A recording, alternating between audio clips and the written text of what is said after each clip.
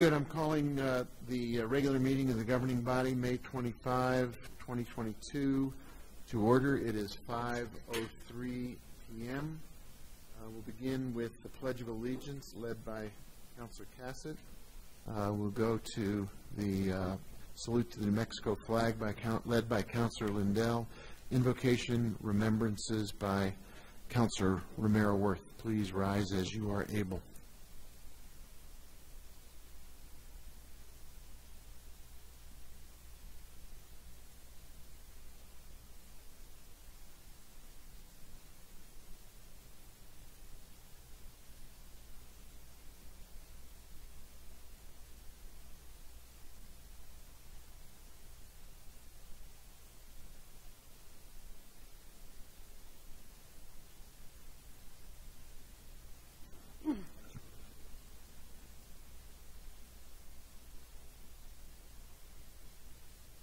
Good evening, everyone. I want to start by acknowledging the feeling of loss I believe we are all experiencing at different levels, directly and indirectly. Loss of innocent lives in yet another school shooting. Loss of loved ones to a persistent virus.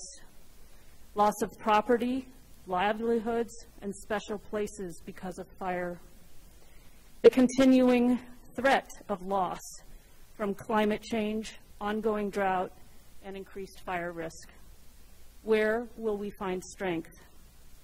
I submit we are finding it in each other, and I'd like to read the prayer for peace. Lord, make me an instrument of your peace. Where there is hatred, let me sow love. Where there is injury, pardon. Where there is doubt, faith. Where there is despair, hope. Where there is darkness, light. And where there is sadness, joy. Grant that I may not so much seek to be consoled as to console, to be understood as to understand, to be loved as to love, for it is in giving that we receive, it is in pardoning that we are pardoned, and it is in dying that we are born to eternal life.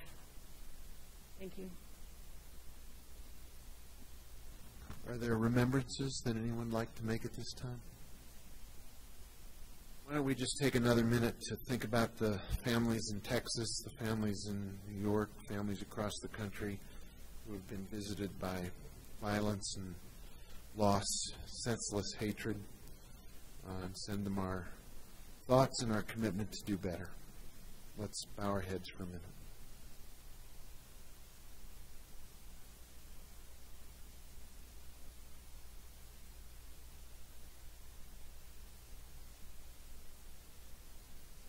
Thank you.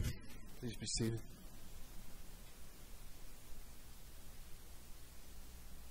Our Assistant City Clerk, welcome tonight. Glad to have you with us.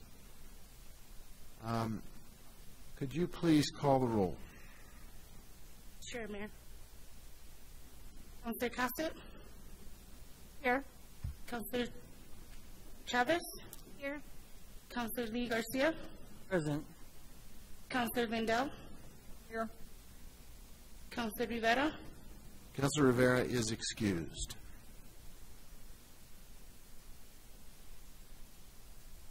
Councilor Romero-Worth? Here.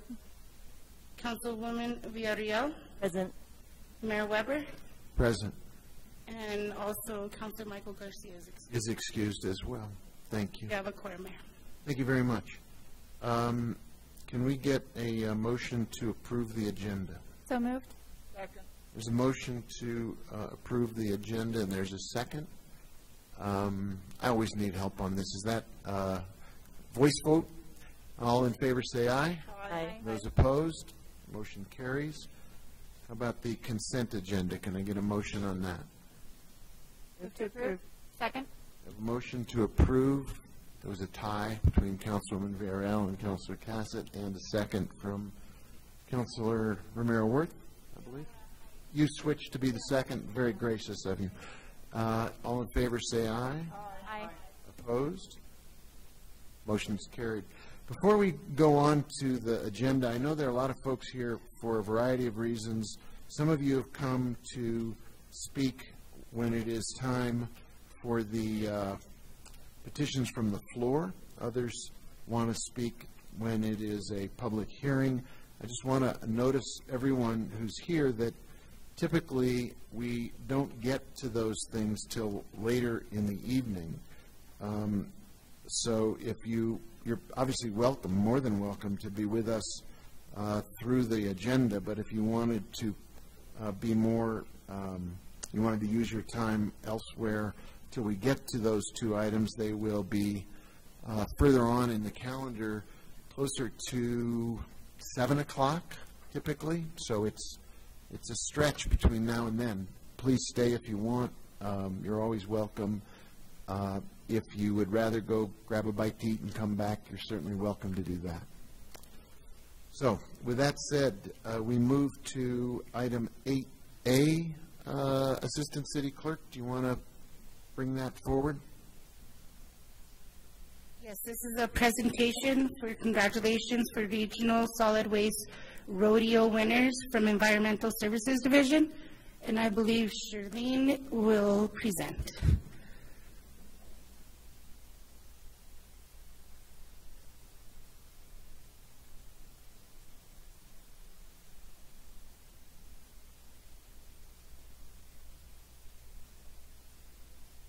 Good evening, Mayor, members of the City Council.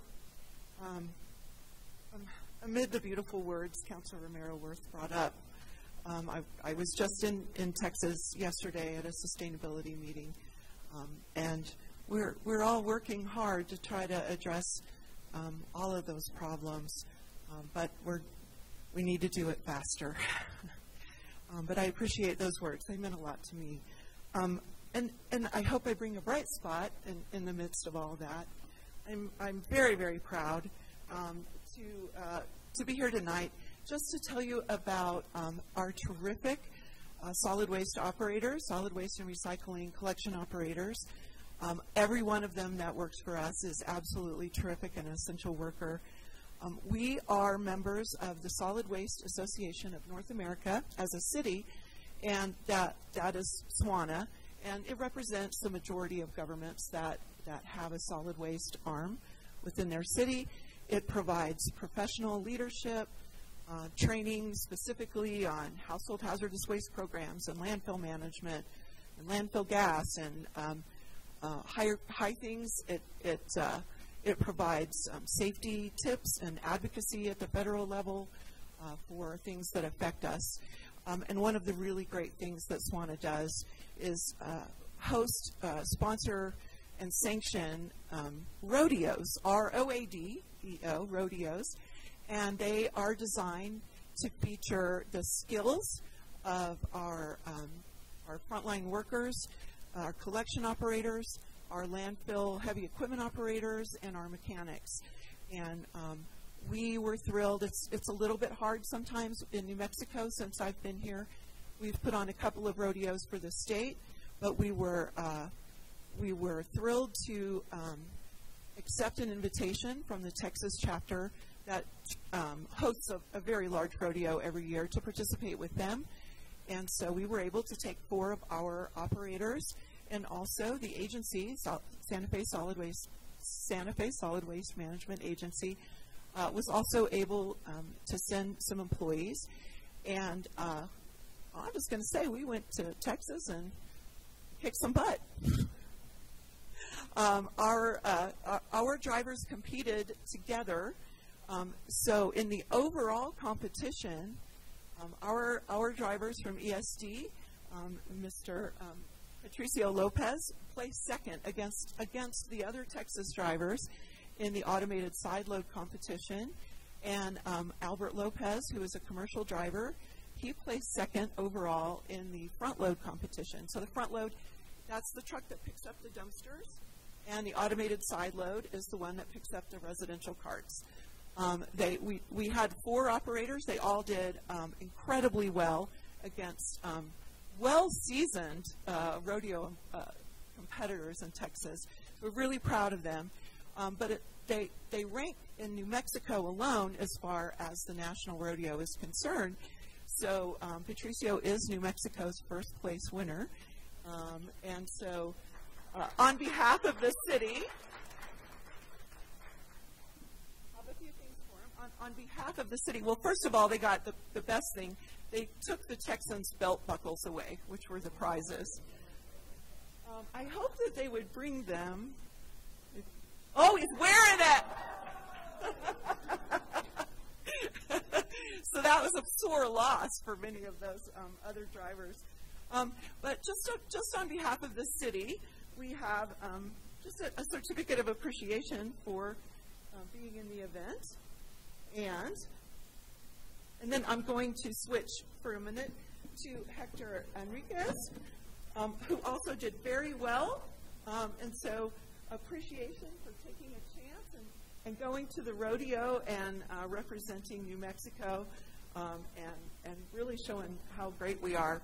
They drive under some conditions that most of those Texans have never seen, mountain roads and snowy roads and things like that. And then I'm going to change hats real quick. I am currently the chair or president of the New Mexico chapter, the Roadrunner chapter of SWANA. So as the president and on behalf of SWANA, we have another certificate for the first place winner. So we'll be sending 3 people. And I also really want to mention Ryan Moeller, who won first place for the mechanics competition from the agency. So, I mean, Santa Fe's, we've got some really incredible people working in our solid waste field. The winners of the competition for the state get to go to nationals, so they'll be competing against people from all over the country in October. And it just so happens, it was just a coincidence that the nationals will be in El Paso. So if you're going down to El Paso in October, maybe you want to check it out. But we just wanted to acknowledge how terrific our operators are and thank them. Some of them couldn't be here, but just wanted to let you know how great they are. Congratulations.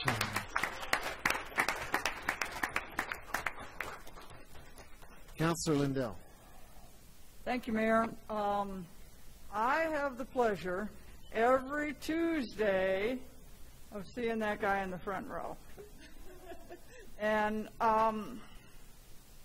Patricio, more than being a good driver, your attitude and your caring and what I see you do for some people, we can't buy that and we can't pay you enough to do that. It's who you are.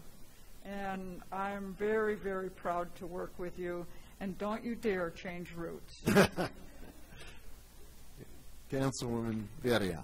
Thank you, Mayor. Just wanted to congratulate all of you and Patricio and Hector, and also Albert and Ryan, who are not with us. And just we appreciate that you represent the city of Santa Fe so well and such skill. And just it's exciting to hear about stuff like this. I'm glad we're bringing this back because we haven't done this in a long time. So thank you for being with us, and thank you for all you do every single day. Yes. I think we all share. Councilor Garcia, go ahead. Thank you, Mr. Mayor. Congratulations, guys, and I have a question. So you won the belt buckle. Did you have to put something up in wager? No? Okay. I just wondered what the, was racing for pinks or working for belt buckles. I don't know what it was. Good job. Congratulations, everybody. Way to go. Congratulations. Thanks, Shirley. Appreciate you guys. Great job. You represent. We're so proud of you, and puts a big smile on our face to whoop those guys. So way to go. Nice job.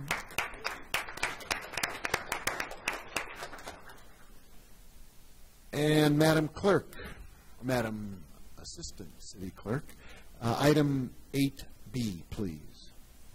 This is a presentation for wildland and firefighters who were deployed to assist with the suppression of the Calf Canyon Hermit's Peak fire in Las Vegas, New Mexico from May 2nd, 2022 to May 15th, 2022. And Chief Moya is here to present. Chief, you have the floor.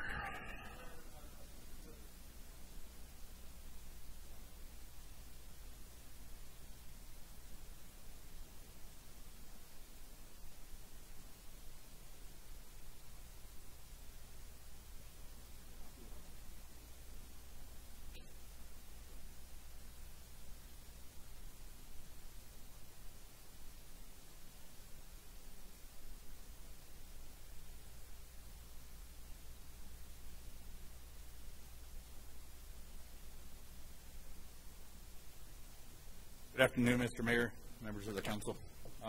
So here to just talk about the past deployment and the current deployment that we're currently at right now with the City of Santa Fe helping out up in San Miguel County again.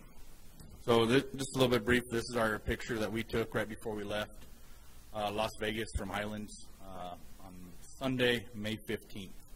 That was the remaining squad that was left. There was probably easily half of that more that had to leave home a little earlier. But under Las Vegas one, I had about, I think, 75 people that I was managing while we were out there with 20 different resources. So again, Las Vegas resource assigned, we had 5 units from the City of Santa Fe, 1 unit from Santa Fe County, 1 unit from Torrance County, 1 unit from Bernalillo County, 1 whole task force, which is a combination of different types of engines and so forth, from Colfax County. We had 2 different units from Gallinas Fire Department, which was a local resource in that area, and then 1 strike team that was from Santa Barbara, California. This is, again, like I said last meeting, the first time we've ever had any California OES resources here in the state of New Mexico. To equal that was 20 pieces of equipment staffed with 75 personnel. The crews completed a 14-day assignment. Our tasks were to protect the city of Las Vegas and their municipal watershed. Basically, looked at it as just kind of how we'd be able to combat the fire, basically on our side of the hill, because their structure is pretty much set up the same way that we are. We responded to 6 calls for service during the 14-day period, 1 being an additional wildland fire that we had early in the morning that we were able to contain at ½ an acre. So we were able to put a lot of people on it and knock it down right away. Currently, we have crews that are up in Pecos, New Mexico, assigned to, again, the Hermit's Peak Calf Canyon fire.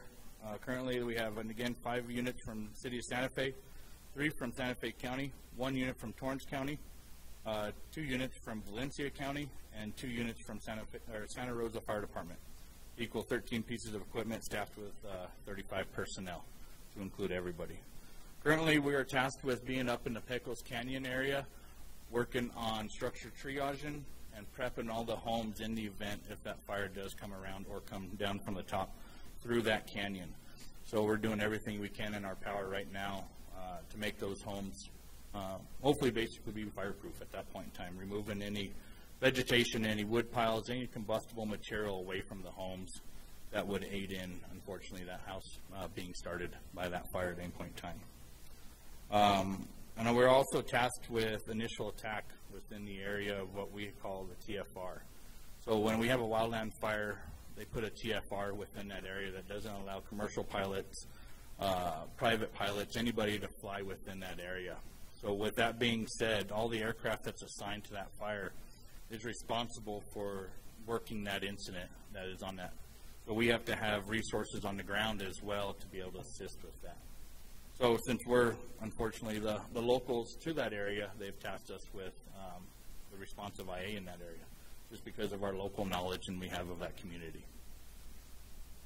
Going to the current conditions, fire conditions, Hermit's Peak Calf Canyon right now, as of 6 o'clock this morning, is sitting at 311,148 acres. Currently, there's 2,987 personnel assigned to the incident, and the fire is currently contained at 42%. Going into the Cerro Plata, the one that's out to the west of Santa Fe, as of this morning, it was 45,605. They have 575 personnel assigned to the incident, and this fire is 92% contained. Full containment is expected any day now. So they are working good progress on that one especially, and don't expect anything to come out of that. Looking at the last heat map, everything's pretty cool, and no issues with heat around any of the perimeters.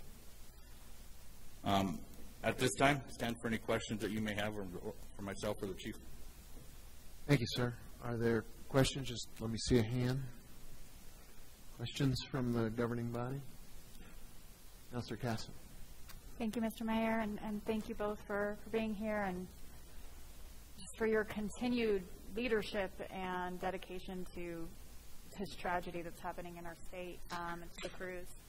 I know that people are still questioning how they can help. Are donations still being accepted? Where are they being accepted? And what is the current status of what is most beneficial at this time? Mr. Mayor and Councilwoman Cussett, yes. So Station 5, we are doing donations. It really slowed down a lot. So I'm not advertising in front of Station 5. You know, we're doing it, but people have knocked on the door, and we're more than happy to take them. Another location would be State Employees Credit Union on St. Michael's and Cerrillos. They're still accepting donations. And also Director Williams, Salvation Army, is taking donations for them, and they will be delivering them. So we have been delivering every day still. So I delivered 2 pallets of water yesterday and the day before. We delivered a huge trailer load of equipment. So we are continuing to supply them with whatever needs they are necessary. Okay, and is it still, I know you had mentioned before, water, Gatorade, things like that, non-perishable foods? There had been Mr. Mayor, Councilor, Woman Cassidy, yes, all those things are great. Still continued. I think last time I was here, just no clothes that are been worn, and clean clothes. Make sure they're washed. No used food. We had that conversation already. So those are the big things. But water is a big necessity they need. They've been telling me, so I've been sending pellets. We had a bunch of donations from Home Depot and Lowe's delivered to Station 5, so I've been sending those up by the pellet up to them. So it's not ending anytime soon, so we'd be more than happy to keep getting these donations, and we'll be more than happy to keep sending them to Vegas, send them to Peñasco, and we've been sending them to Taos. So all 3 of those places have been accepting our generous donations from the citizens of San Diego. Wonderful. Thank you. And if somebody wanted to make a financial donation, is that still something that we have set up? Yeah, so State Employees Credit Union. So if you go into the State Employees Credit Union, that is where that would be done, and you just say we're going to do it for the Calf Canyon and Hermit's Peak fire, and they will more than happy to do it there. Wonderful. Thank you so much. I really appreciate it. Thank you. Thank you. Others? First, please make sure all the firefighters know how much we appreciate their hard work and their commitment and their selfless duty. It's truly an act of courage, heroism, and hard work for them to do what they're doing. And I had a question for you about the last slide you put, one of the last slides you put up.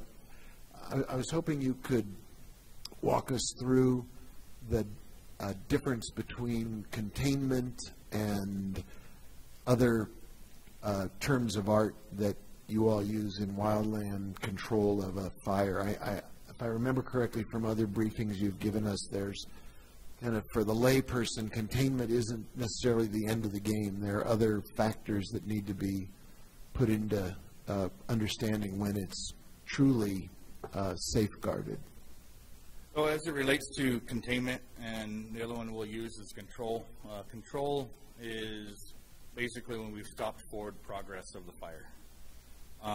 Containment is how much line that we actually have constructed that is causing the fire to hold within the fire perimeter of itself. So at this time, there's, for the Cerro Pelado fire, they're saying 92% contained. What we have on the map is a black line completely around that fire, which equals up to 92%. Going into the Hermit's Peak Calf Canyon fire, 42% contained is what we're looking at. So the other numbers, obviously, that equal up to 100% is full containment of that fire is, unfortunately, at this time, uncontrolled fire line. And they cannot assure that it would not move at that point in time. Thank you. Any other questions, comments, congratulations, words of appreciation, gratitude? Thank you. Really much appreciated. Thank you, Mr. Mayor and members of the council. Assistant City Clerk, item 8C.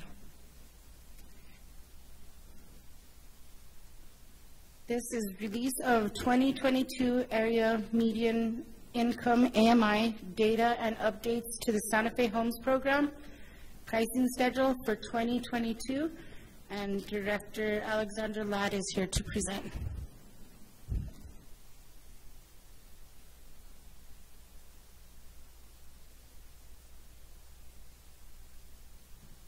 Is that mic on? You want to tap it and make sure you've got full All right. How's that? That's better. Much better, thank you. Okay. Mr. Mayor, members of the council, thank you for your time tonight. The memo that was distributed to you has a lot of words and a lot of numbers in it. I am not going to bore you all to tears by going through every little bit of it, so I'm going to start with the big picture, and then I'm happy to answer any specific questions. The big picture is that we use a data statistic produced by the Department of Housing and Urban Development called the Area Median Income to establish what is an affordable home sales price or an affordable rent for different income tiers. The basic premise of this process is that it is affordable if someone is paying no more than 1/3 of their monthly income for their housing costs, including utilities and other associated housing costs. So we use the income ranges that HUD establishes, and we calculate what 1/3 of that monthly income would be and how that would translate into either a mortgage or a rent payment. What happened this year was sort of interesting because we had incomes go up, so the income tier, they were all raised, and we had a year preceding this of very low interest rates. Low interest rates increase a home buyer's buying power, the amount that they can borrow, and then the higher incomes indicate more buying power as well. So this meant that our pricing schedule for home sales and for rents went up quite a bit. We're going to have a big correction this current year because interest rates are going to go up, and we will have some updated income data as well from the census numbers, and so next year could be really different. But I can't predict these things, and anytime I think I can, I get it wrong. So I won't predict next year at all. I do want to point out that the higher income, the higher sales pricing schedule isn't always a disadvantage when incomes go up, because somebody earning the same income this year as they were earning last year may now actually be in a lower income percentile category because the whole range has shifted up. So they may, at this point, qualify for a lower priced home. I also wanted to point out that under our code, workers who are considered essential workers, so public safety, education, teachers, public health workers, are able to buy a home in the 80 to 100% range, even if they earn over that. So we have an allowance for essential workers to be able to purchase the homes that are produced through our inclusionary zoning program. On the rental side, there's not a lot of silver linings here. I think one of the reasons that incomes went up in Santa Fe is that a lot of our lower income folks left. Also, people with higher incomes moved in. So there we have some external factors this year that we always have external factors, but I think this year they were particularly pronounced. I know everyone remembers reading the articles about the Zoom boom and how people could live anywhere and have the same jobs that pay more from a different economic reality. So for the renters trying to afford rents, one issue here is that because the incomes went up, we used an affordability gap measure to calculate, especially the fee in lieu of, which is then used to provide rental assistance for a lot of folks, or direct subsidy for affordable rental projects. This gap actually got smaller, which means that the fees are going to be slightly less this year.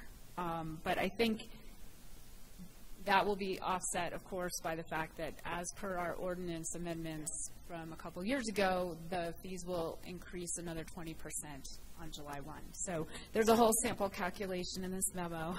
If you really want to put yourself to sleep, you can read through every step of that. But I will stand for questions and happy to answer any other questions about affordable housing and how we do these calculations and use this data from HUD every year to do this update. Thank you. Questions? Yes, Councilwoman. Thank you, Mayor. Thank you, Alex, for presenting this information. AMI is always this tricky thing for me. I just think it doesn't really show the big picture, and you explain some of the things that this doesn't account for. And then you gave an example in your report, and maybe you could expound upon it, because I guess I'm kind of confused. It's the example of the home buyer that earns $57,000, for example, in 2021, was eligible to purchase a 3-bedroom home priced at $264,000. So when you said in 2022 that the same home buyer with the same income is now income qualified in the 65 to 80 AMI tier, and then you said the purchase price for which this buyer now qualifies is $241,000. So that means that they qualify for less of the amount of a home, the $241,000. Can you explain that difference? I'm confused about that, because right now they would be moved into a different AMI tier. So what are the advantages then to be in that tier, and can you explain the house costs? Mr. Mayor, Councilor Villarreal. So in this example, under last year's statistic, the 3-person family earning $57,000 was income certified at approximately 90% of the area median income. This means they weren't qualified for CDBG assistance, federal grant assistance, community development block grant, and this means they were in the highest income tier. So the home that was priced in that highest income tier was the home at $264,000 to $250,000. So this year, with the new data, that household's income hasn't changed because it's the same household, this mythical household.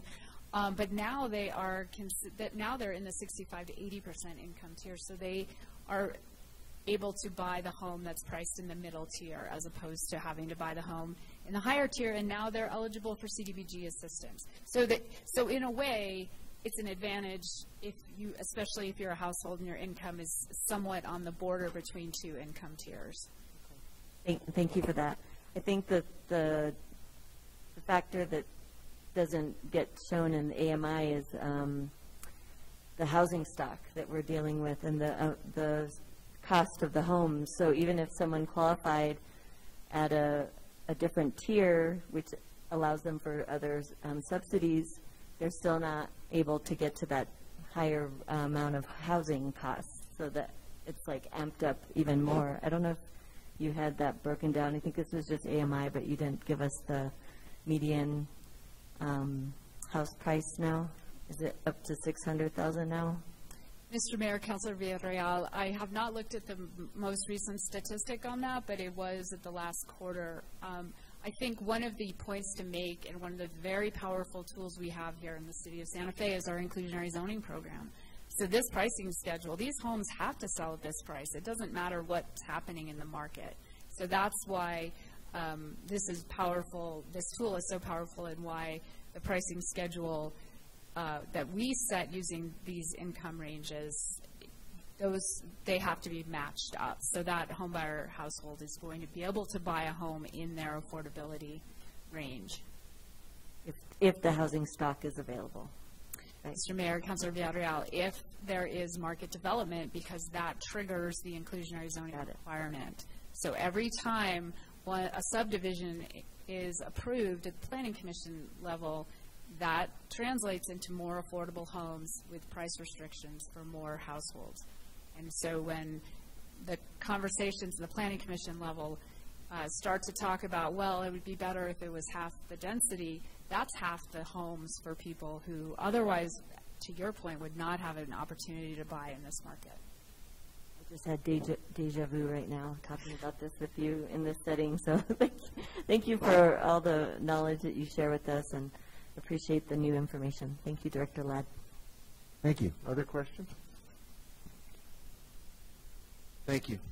Really important. This is part of an ongoing conversation about affordable housing in our community and ways to expand our not just our housing stock, but who can afford to live in our housing stock. So really appreciate your bringing this to us. Thank you.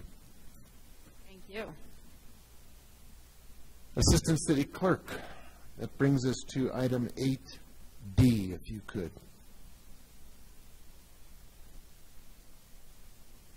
This is a presentation of potential benefits and limitations of establishing a metropolitan redevelopment area at the Midtown property.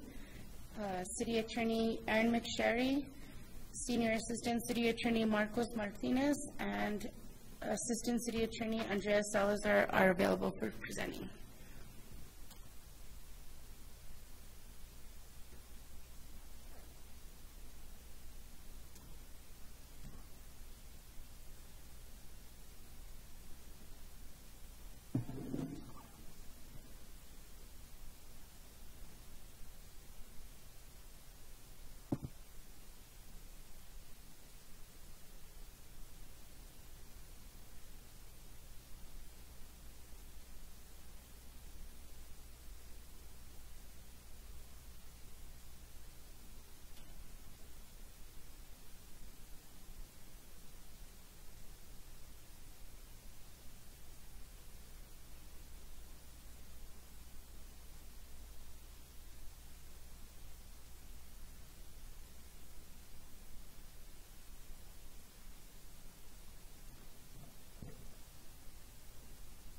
Thank you, Mr. Mayor, members of the governing body. I'll start off on this presentation and hand it off to Andrea and be available to stand for any questions the governing body may have. So metropolitan redevelopment areas, projects, and plans. Why metropolitan redevelopment for Midtown? Well, first, because the resolution told us to look into metropolitan redevelopment. Resolution 2022-12 directed the city manager to make recommendations to the governing body regarding the use of an MRA and or a TID for the Midtown district.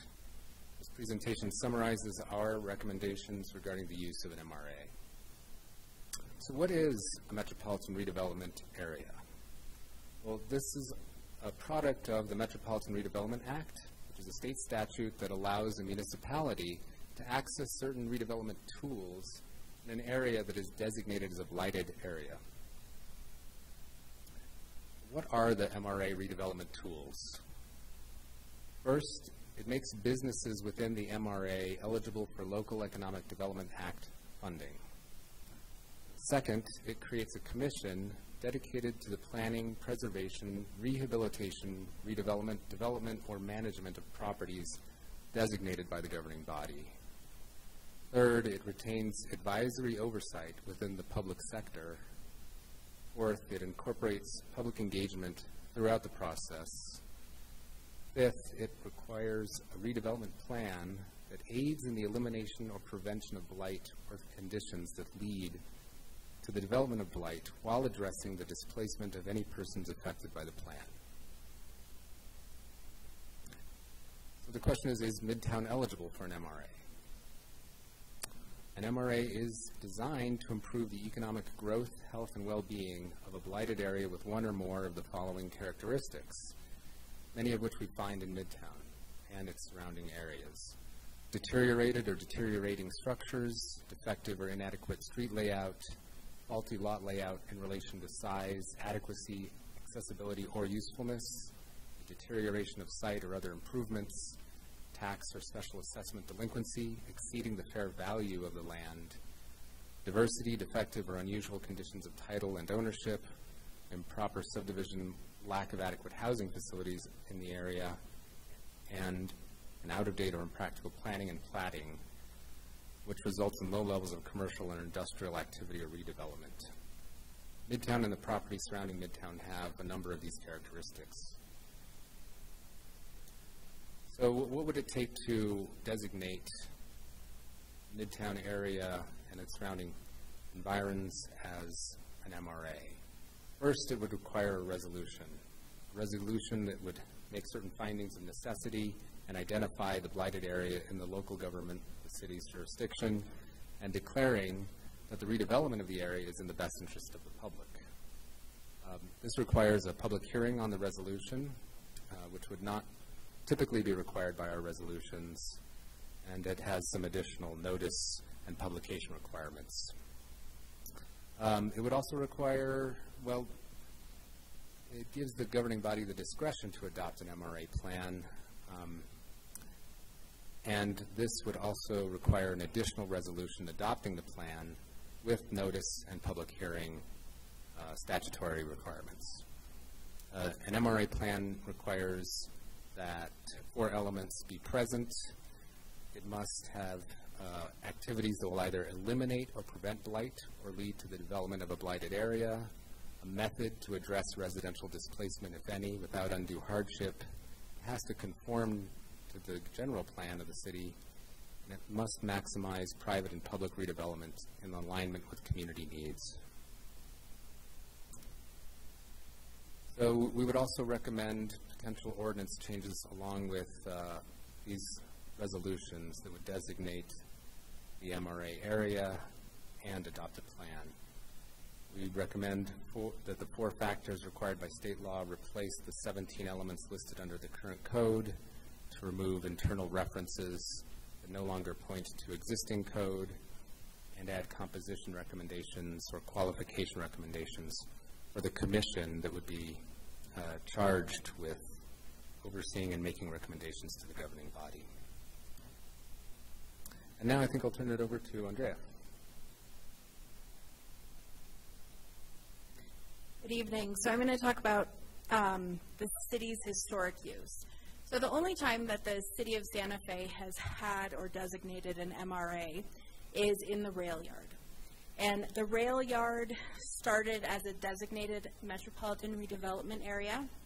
Then a community plan was created through community engagement.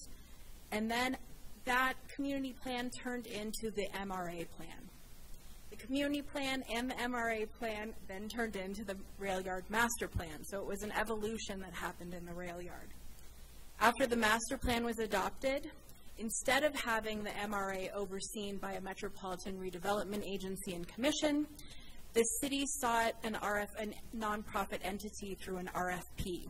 And they selected the nonprofit entity and entered into the lease and management agreement, which governed development in the rail yard to ensure that development was consistent with the rail yard master plan.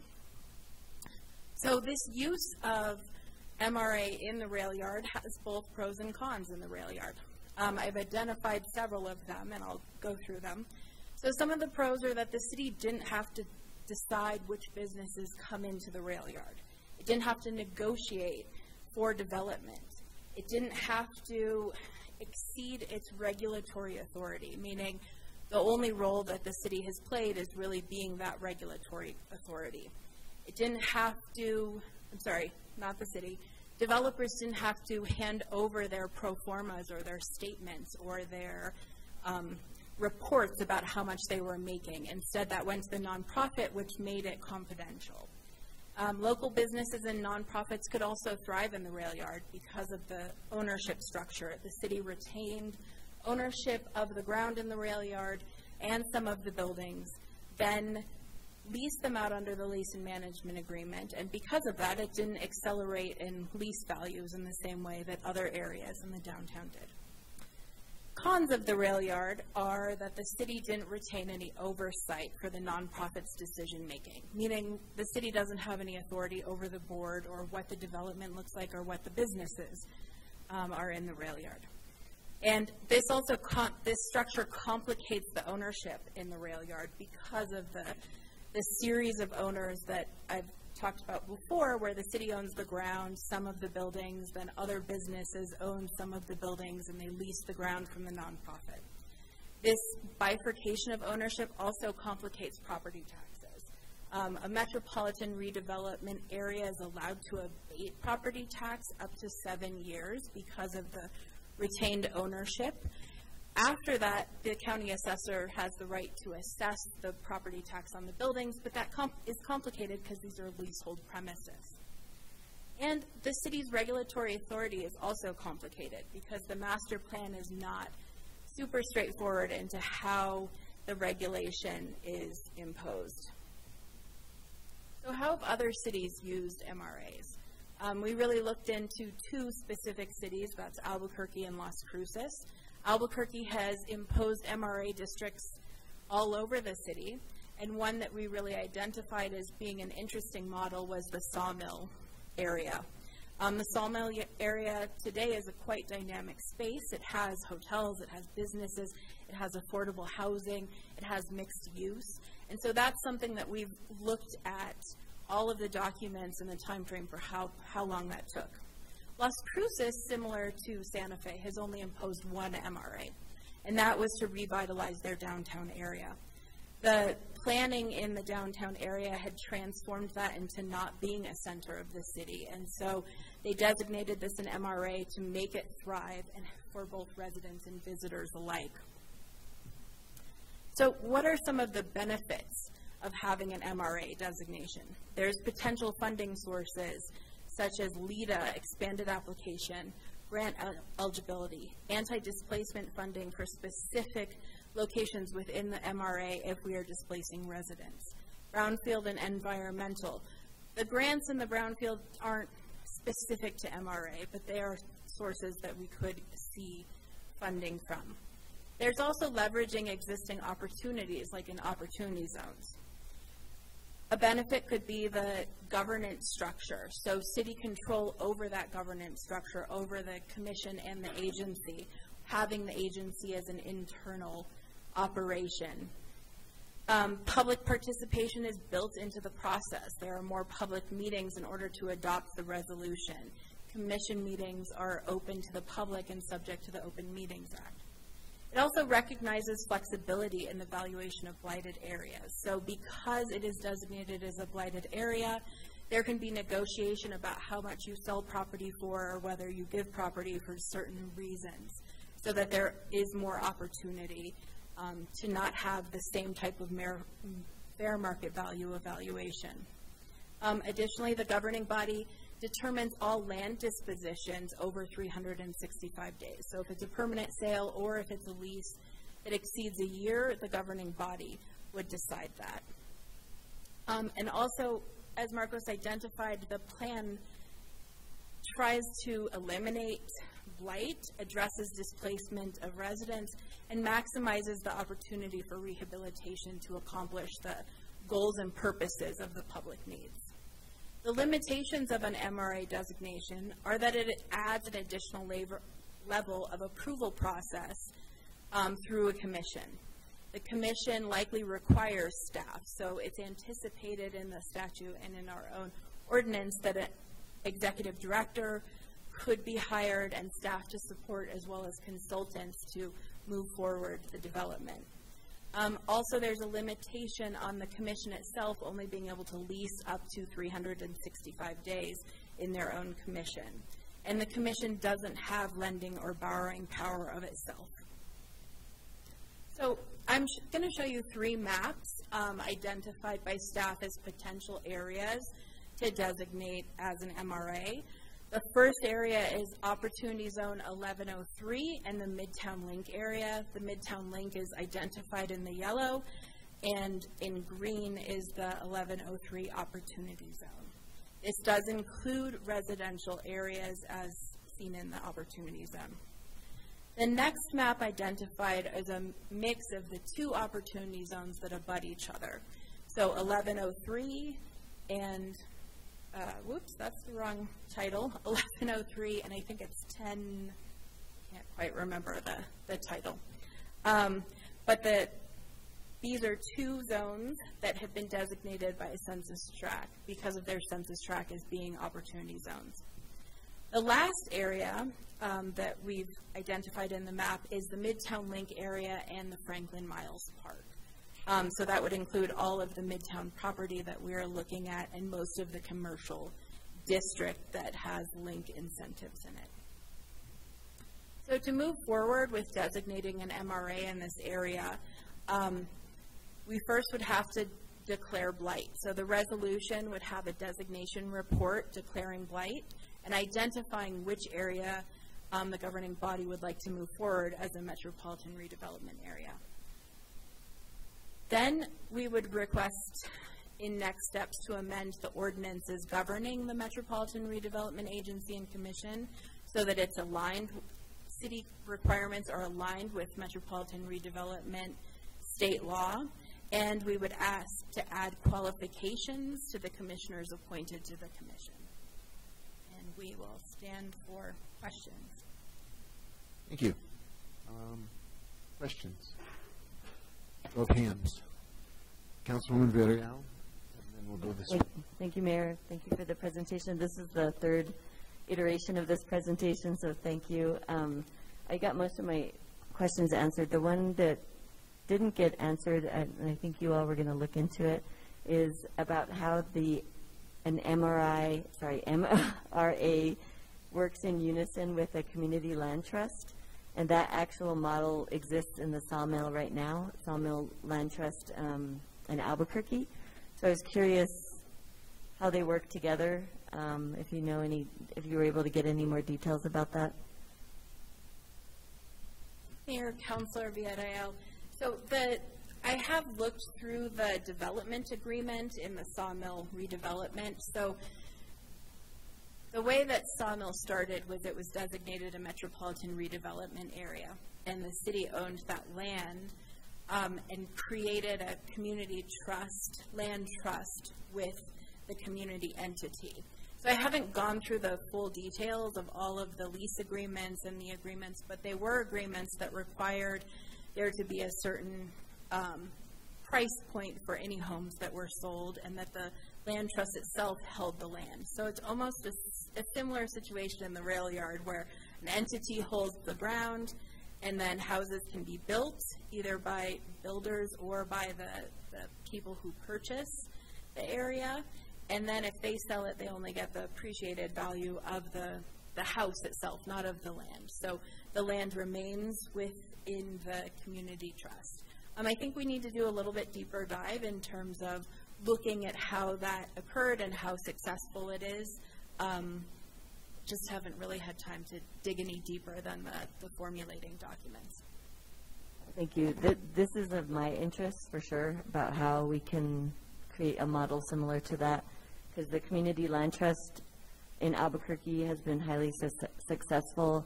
Sure, they've had some bumps along the road, but they've been able to maintain an area that's stayed affordable for an area that's actually really growing in Albuquerque. And that MRA is still growing and encompassing and using more retail development. So I guess what I'm interested in, yes, they've had a lot of different types of redevelopment in that area, but the Sawmill Land Trust has remained affordable for traditional and long-term neighbors. So I'm interested to see how that can work for us on Midtown. Thank you. Madam City Attorney. Thank you, Mayor Weber. Councilwoman Villarreal, I just wanted to do a couple of follow-up comments.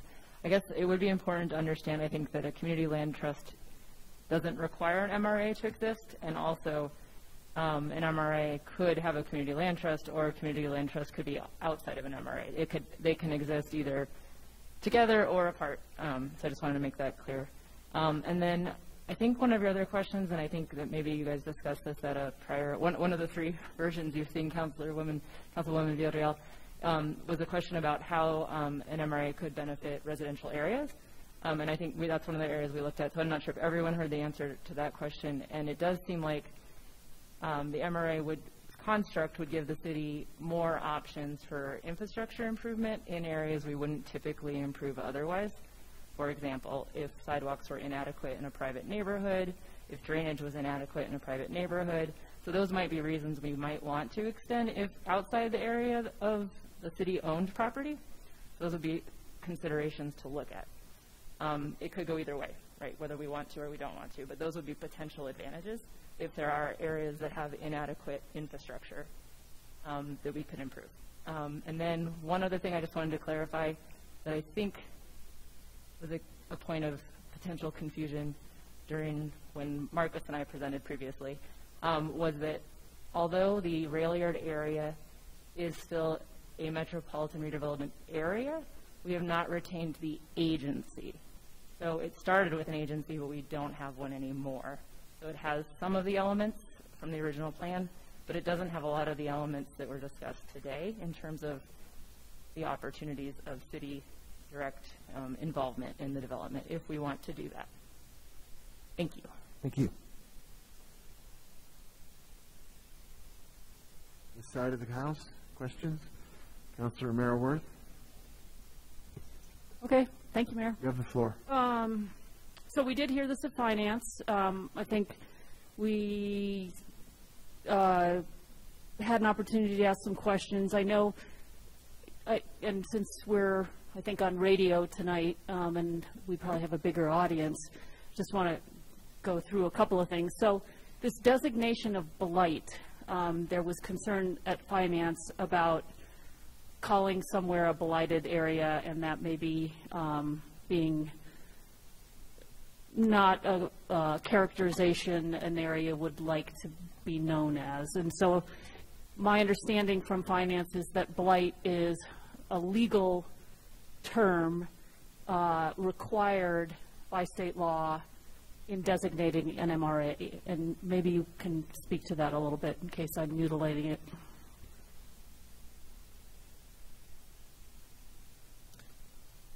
Councilor Romero-Worth, members of the governing body, you have not mutilated it, you've gotten it right. The term blight in the Metropolitan Redevelopment Code is a statutory term of art, and it is a necessary finding as part of that initial resolution should the governing body choose to pursue this path. And just as the governing body has pursued this path in the past, the city had to make a designation, a finding of blight, and that the designation of an area would aid in the elimination of blight or the conditions that caused the blighted area. I think City Attorney has something to add. Mayor Weber, Councilwoman Romero-Worth, maybe we could show that list again. It shows, it has like the 8 criteria. I might have to put my password in. Well, or you could pull it up. So there are, and I think we have it in the attached presentation, but the blight term is eligible with any of the 8 criteria that were mentioned earlier, and one is just inadequate infrastructure, for example, that causes the area to not be successfully redeveloped. So it doesn't mean what maybe the common parlance of the word would mean necessarily. It could mean that as well, but it's a kind of a broad range of factors that could qualify an area for this type of designation. Yes, and to go through that list very briefly for the benefit of people on, who are listening, it includes aspects like deteriorated structures, defective street layout, and I think this is something the city has struggled with how to remedy problems, accessibility to the Midtown area and the link overlay, faulty lot layout. The Midtown campus and the area was not planned in the same way that it would be planned today. And an MRA offers the opportunity to go back and rehabilitate or bring up to the standards that are currently employed by the rest of the city in an already developed but perhaps economically depressed area of the city. Going over some of these other elements are defective conditions of title or ownership, improper subdivision, lack of adequate housing facilities. These are the elements that go into a finding of blight. And I think many times the governing body has found that there is a housing issue in this area of town. Out-of-date or impractical planning or platting, which results in low level of commercial or industrial activity. So it is not a pejorative connotation, it is simply descriptive of a state of affairs. Thank you. I think that's very helpful. And I guess the other thing is, so I appreciate the city attorney talking about why you might include neighborhoods in your drawing of a metropolitan redevelopment district, because that was going to be my next question is, why wouldn't we just draw the district and not include the residential area? And I think we did have a conversation at Finance about, you know, is there a downside to including residential areas when you have this blight determination? Could you be impacting property values? And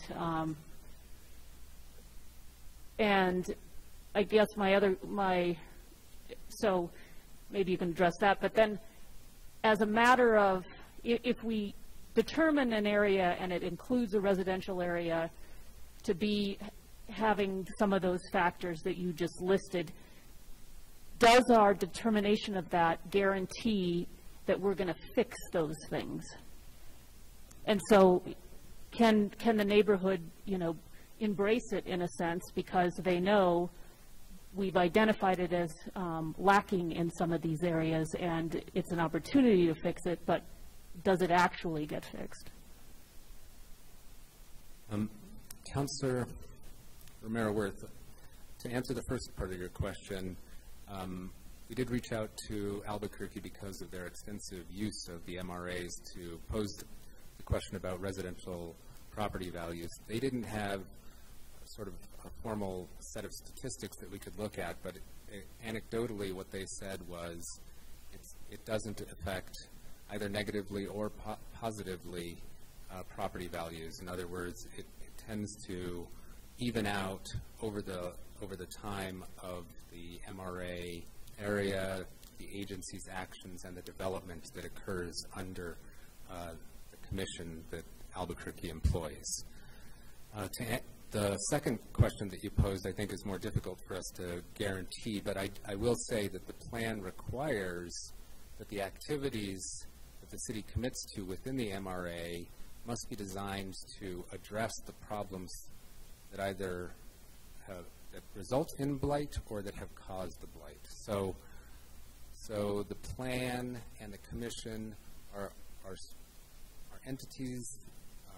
Well, the plan is something that exists in order to remedy those problems, and the commission's sole purpose is to address the blighted area or those factors that have caused the blight conditions to occur.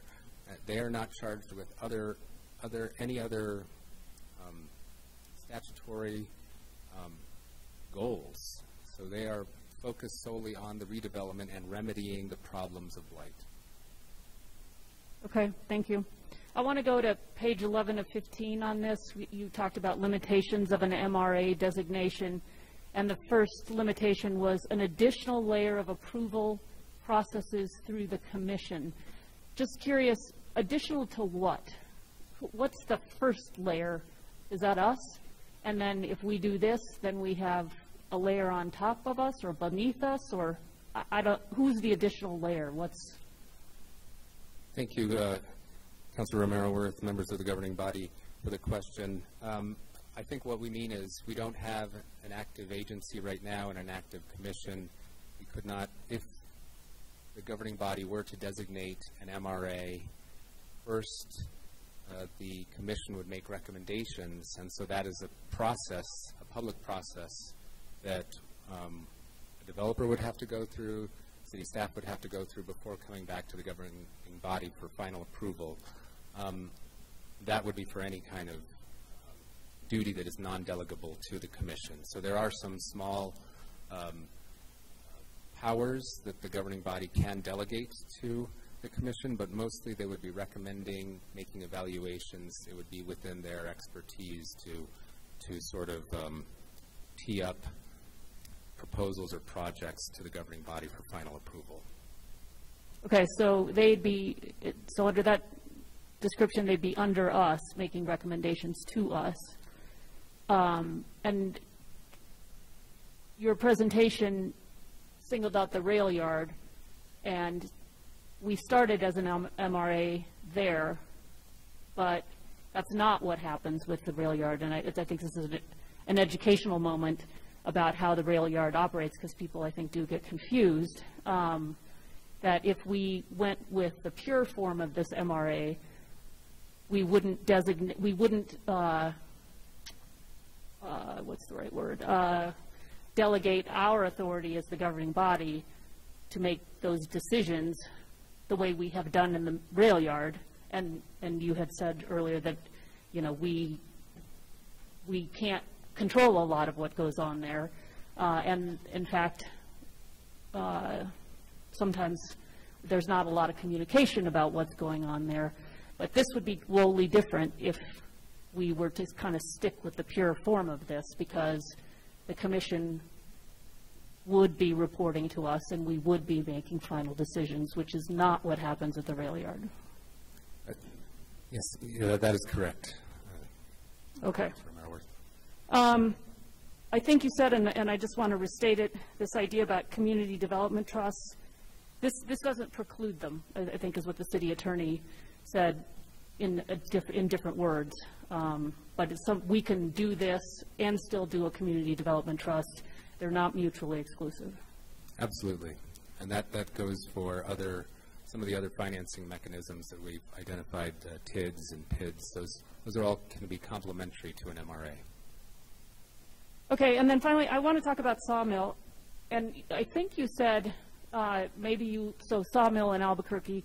I did have the opportunity to be there recently for the Van Gogh exhibit.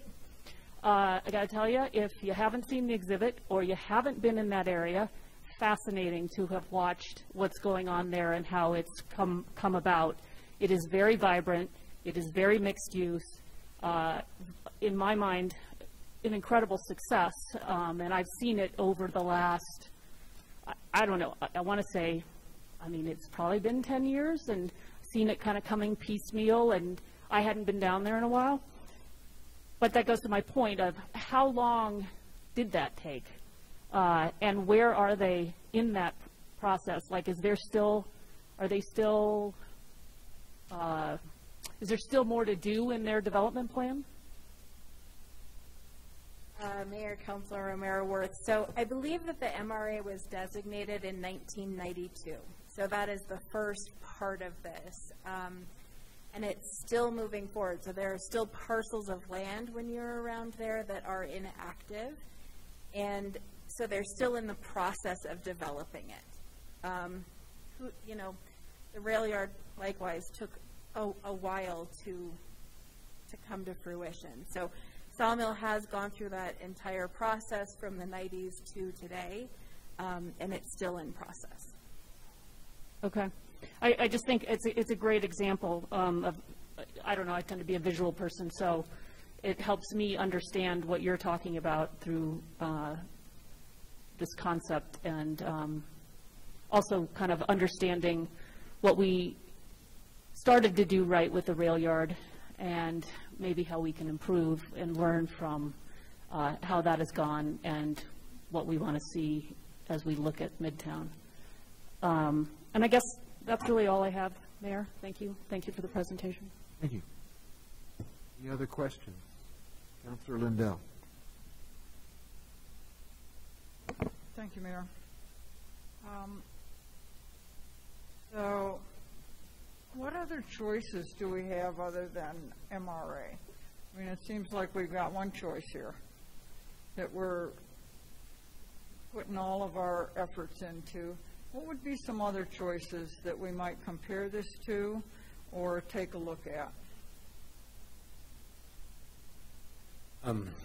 Councilor Lindell, members of the governing body, I'll begin, but the governing body already considered one path of trying to redevelop Midtown, as you know, through the RFEI process. And I think as we got through the initial agreement with the developers, they began to identify many of the problems that were in that list of a blight designation as stumbling blocks before they were prepared to develop the property. So one model would be to pursue that again, try to do a better job of an RFP for a master developer for the process.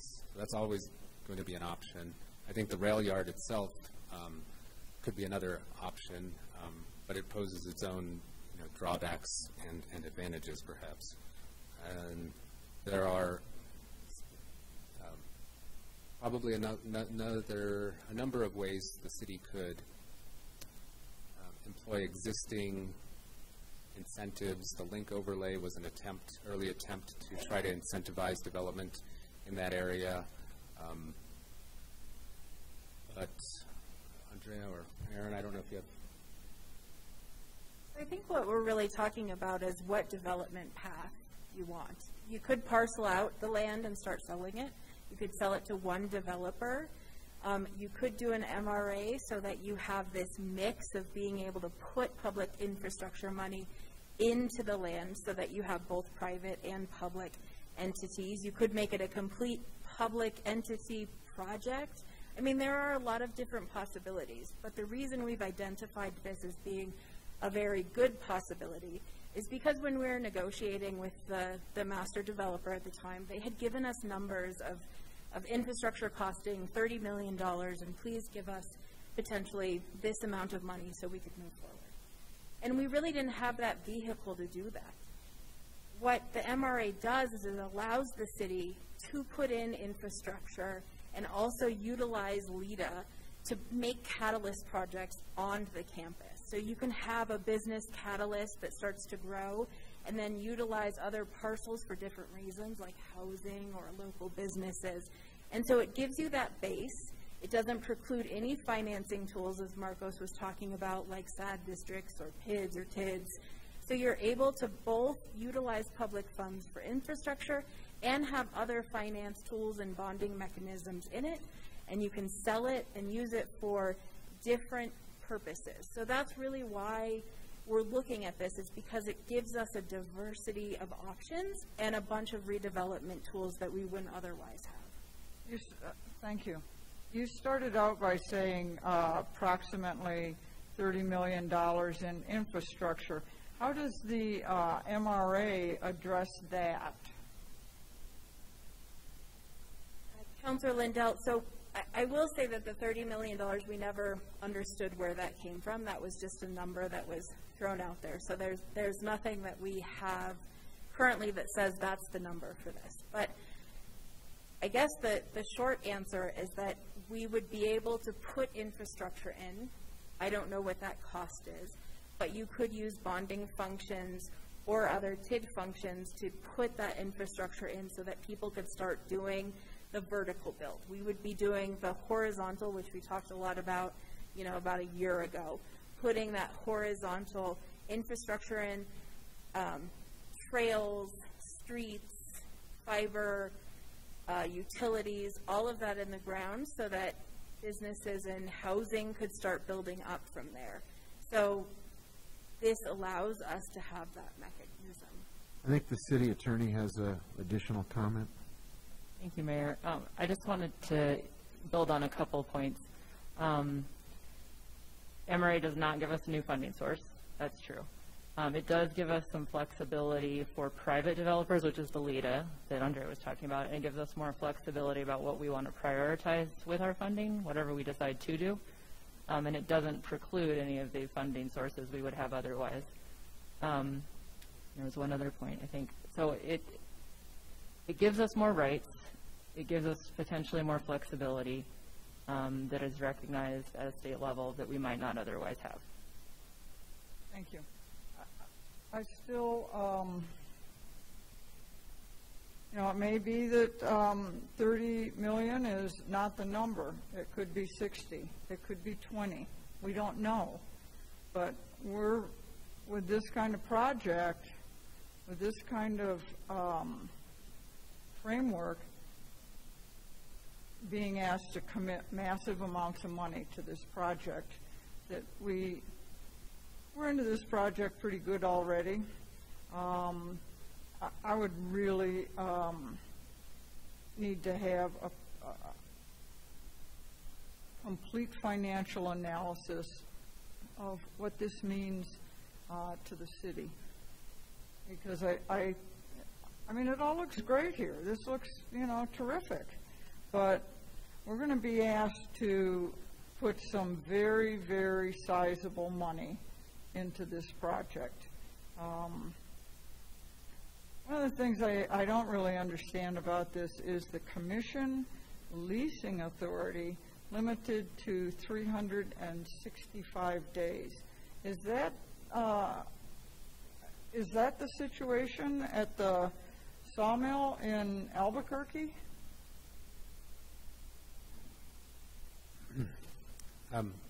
Councilor Lindell, I don't know specifically if it is, but it is a restriction imposed by the statute, and that just means that any leases that go over a year have to go to the governing body of the city of Albuquerque, and likewise with the city of Santa Fe, should there be an MRA, any leases in excess of 1 year would have to be approved by this body.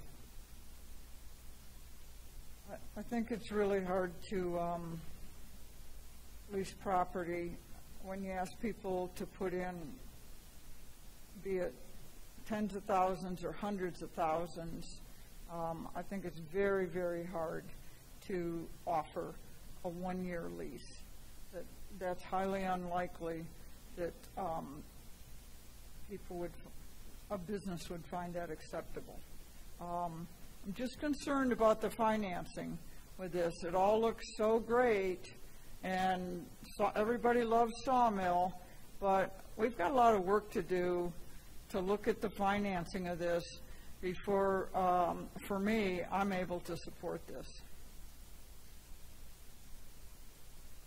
Mayor Weber, can I comment on the financing part? Yes, Mayor Weber, Councilor Lindell. I guess I just want to clarify one other thing, is that the city could still improve infrastructure on its own land without an MRA. I think the only difference in terms of the rights for improvement would be on the private land. So there still might be a city proposal to do infrastructure improvement regardless of an MRA, one way or the other. So it doesn't automatically come with new financial obligations, is I guess what I'm trying to say, other than potentially staff time dedicated to a commission. So that would be probably the required fiscal impact would be staff time dedicated to the commission to comprise the agency. But there's no requirement of spending city funds if you designate an MRA. There does have to be a plan, but the plan could be leveraging private funds. It could be leveraging these tax mechanisms that were mentioned. We don't know what the plan would be, but the commission would have to recommend a plan that would address all those points. So that plan might include city financing, but it would be subject to governing body approval, whatever the plan includes.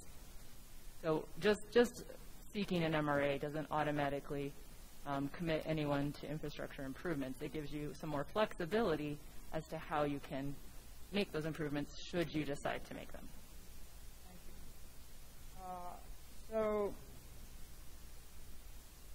those are the things that I would like to have more specific answers to. And also, do we have anything else that we would like to compare this to? Or is this our one and only plan at this point in time? I guess, Mayor Weber, Councilor Lindell, on that point, another question I received in the last few weeks is, could the city just create a different type of development arm internally? And the answer, I think, is yes. That's another option. It would not have these extra rights that are granted if we did it without the MRA, but we could do it. And it could still have whatever parameters we wanted to give that type of agency or commission that is not an MRA but is something else. It just wouldn't have the additional LEDA flexibility. It wouldn't have the additional private infrastructure flexibility, that type of thing. Thank you. Thank you, Mayor. Thank you. Any other questions? Yeah, Councilor Garcia. Thank you, Mayor. I just, listening to all the comments, going back to the investment that we've already started on, the community outreach, the entities that are coming up with the idea of what goes at Midtown and what professional opinions are there as to which avenue and options, as you mentioned, Councilor Lindell, I'm sorry. And so, you know, we're already in this, and we're starting to invest quite a bit to get to that point. And so we need to know what is the best avenue once we come up with the recommendations from the community outreach and what we want to go with. Is this it? You know, I've been in favor of taking a look at how we do lease out part of the property and retain the value of it ourselves over time.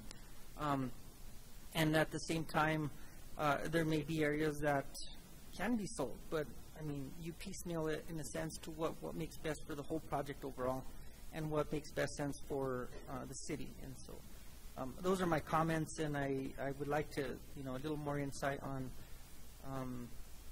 where we're at right now as far as the recommendations, and once that comes out, which is going to be the best avenue for us to take based upon legal, based upon future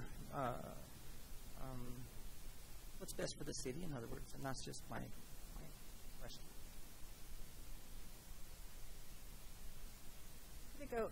Councilor Garcia, Mayor, to go through that kind of quickly, so the MRA would be one specific plan. That doesn't mean it's not the community plan or the master plan. So we have a lot of plans that we're talking about, which probably is quite confusing. But the community plan, which is being drafted up and finalized to be presented, will talk about what the values and the goals of the community are for their engagement.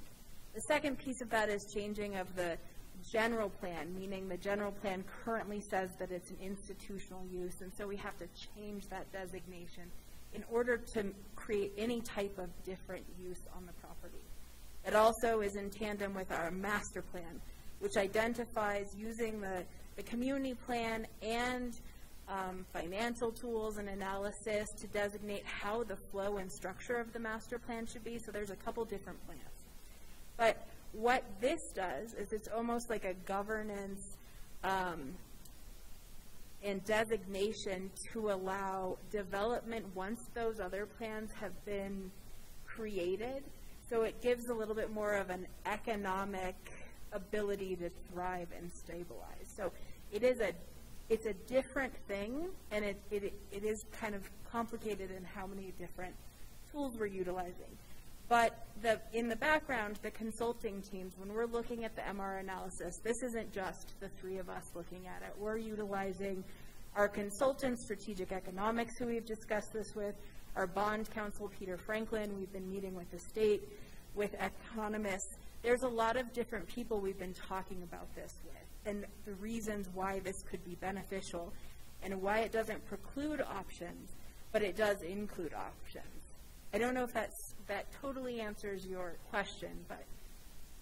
Well, it clarifies a few of what I've been, thinking about. All of this going on at Midtown. However, I think you mentioned, or somebody mentioned, 1992 is when Sawmill started. We're far down the road.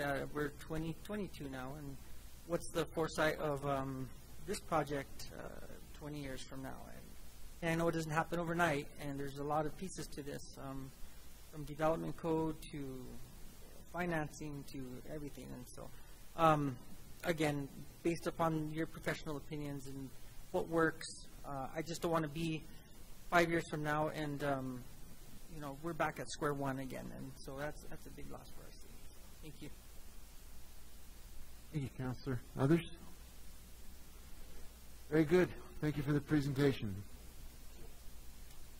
Assistant City Clerk, I believe the next item is E on our agenda. Final presentation is FY21 Audit Status Update.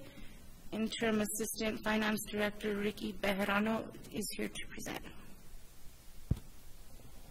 Good evening, Mr. Mayor, members of the Council. In terms of progress made so far, the city and our city manager, the mayor, myself, Director Lotero met with the Office of the State Auditor and the Department of Finance Administration, New Mexico. We had a very productive meeting. The outcome was that they wanted to start with an initial plan. They presented a number of items that were presented to them by CLA, the former auditors, and with the idea that perhaps they would return to the audit if we could demonstrate that we completed these items. There were 26 items on the list. We have completed the plan. It will be submitted to the State Auditor's Office and DFA as well shortly, and then the outcome from that will be we'll regroup and go through the items, and then potentially CLA would return to the audit. In terms of the timeline, most items look to be about July 15th is a realistic date for the items requested. I want to point out that we had already submitted hundreds of items beyond the 26 items that were requested additionally. So the progress that had been made up to that point is not lost. It will continue. We're continuing to make progress with the overall audit requirements. And a part of this timeline also will include SWAMA and BDD. Both have requested to be extricated from our books so that in the future their audits can go on regardless of what's happening with the city. It's a very good idea. In my opinion, they never should have been incorporated into the city's books to begin with. And so part of the plan that we'll submit will be a timeline for extricating those two entities from the city so that they can be standalone, they can have their own charts of accounts, and regardless of what happens with the city, their audits can proceed, but the reverse is also true in the future. If something is going on with those entities, it won't slow the city down as well. We plan a meeting tomorrow with Councilor Romero Worth, our legal staff, and Nancy Long, who is the attorney for both SWAMA and BDD, to discuss that process. It is a long-term proposition. Our timeline, we're probably looking at the end of fiscal year 2023.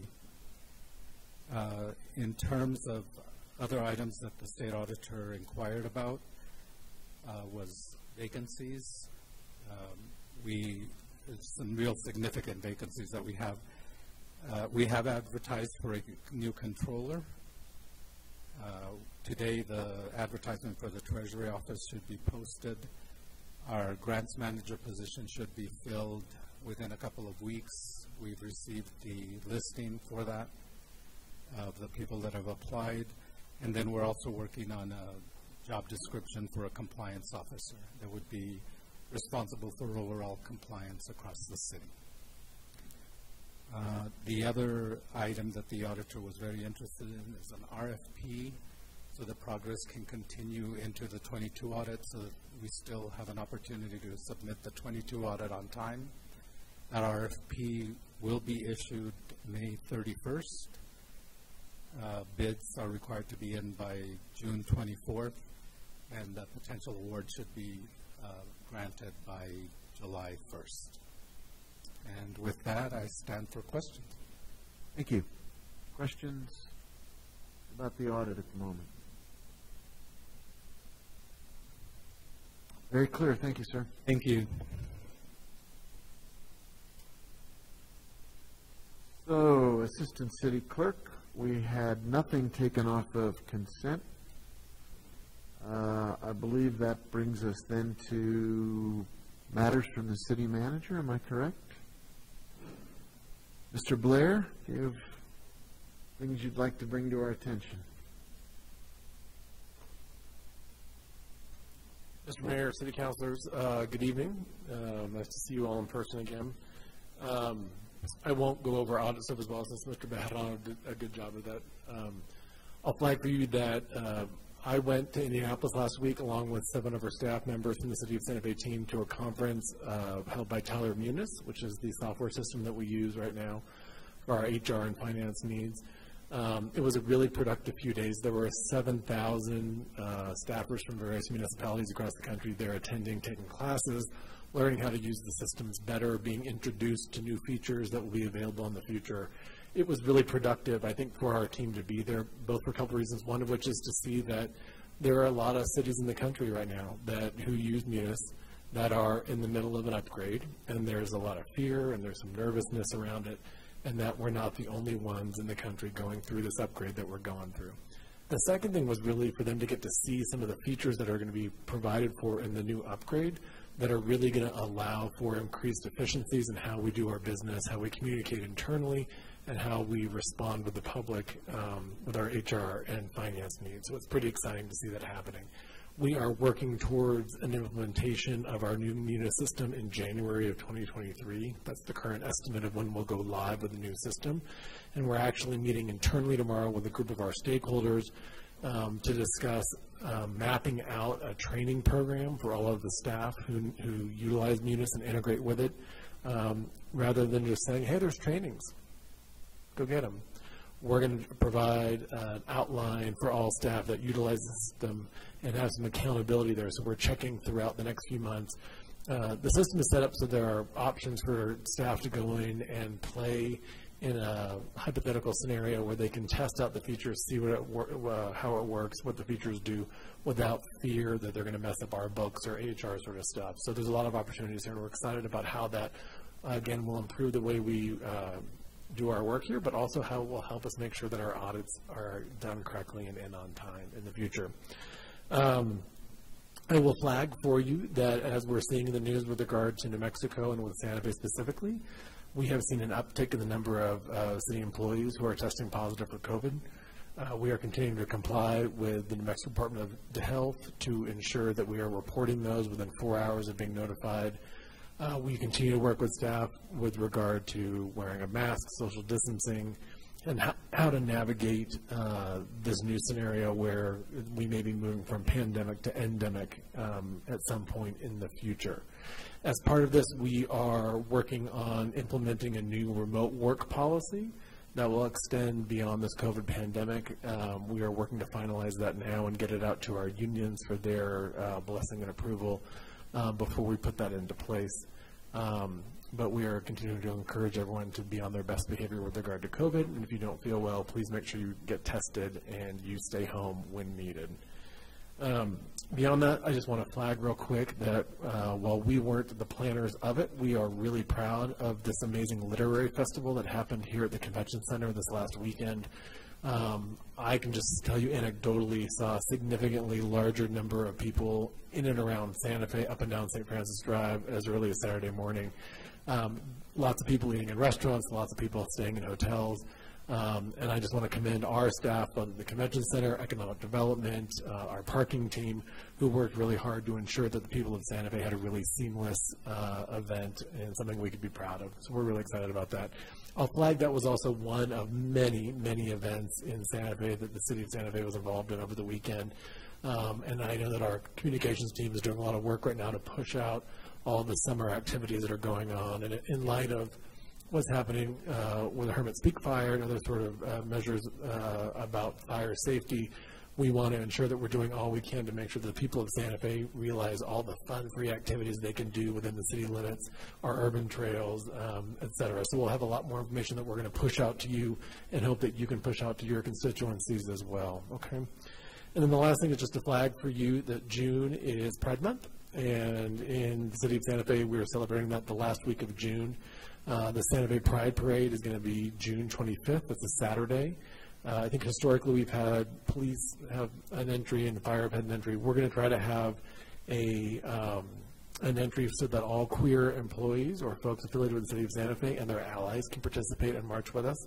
So we'll have more information for you about that down the road. The meeting time is 11 a.m. at the PERA building.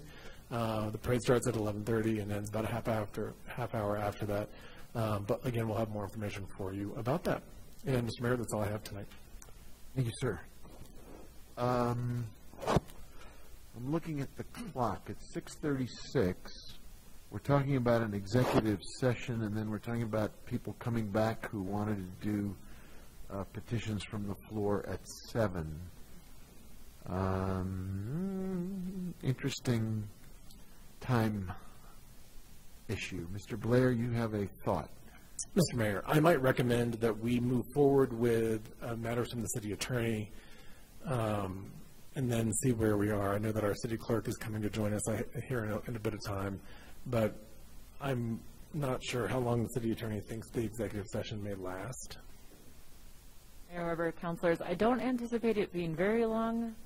20 minutes is probably a little bit ambitious, but I don't think it'll be. Well, let's see what we can. Let's give it a shot. Let's give it a shot. Okay. So, Madam City Attorney, it's item number 12 on our agenda is matters from you, and I believe you have a recommendation. However, that's correct. I do recommend we go into executive session under the Open Meetings Act, Section 1015(1), Part H5, discussion of bargaining strategy preliminary to certain collective bargaining negotiations. Councilor Lindell or Councilor Romero-Worth, would you like to make a motion? I'll recognize Councilor Romero-Worth. Okay, we're missing Counselor Rivera tonight, who usually does this. He's our single point of Yeah, failure. and he never trained anybody else, so. No, we haven't. I'll muddle through. We don't have a let's see. bench. I know it's one of these. Threatening or pending litigation, that's the one, right? No. Oh, Which one do I want? bargaining strategy. Mayor Weber, so it should Collective be bargaining H5. strategy. Yeah? Yes. All right, so I move that we enter into executive session pursuant to the Open Meetings Act, Section 10-15-1H, Subpart 5, for discussion of bargaining strategy preliminarily to collective bargaining negotiations. Is there a second? Second.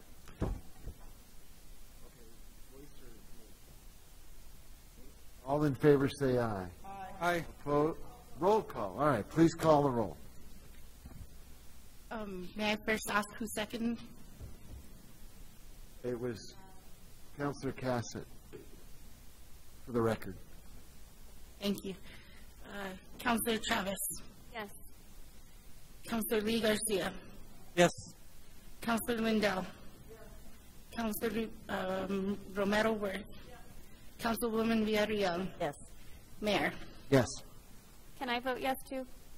Councilor Cassett. Oh, Councilor Cassett, I'm sorry. It's okay. Yes. All right. We are going to take time, hopefully be back as close to 7 p.m. as possible. If you're listening, please rejoin us roughly right around 7 p.m. Thank you.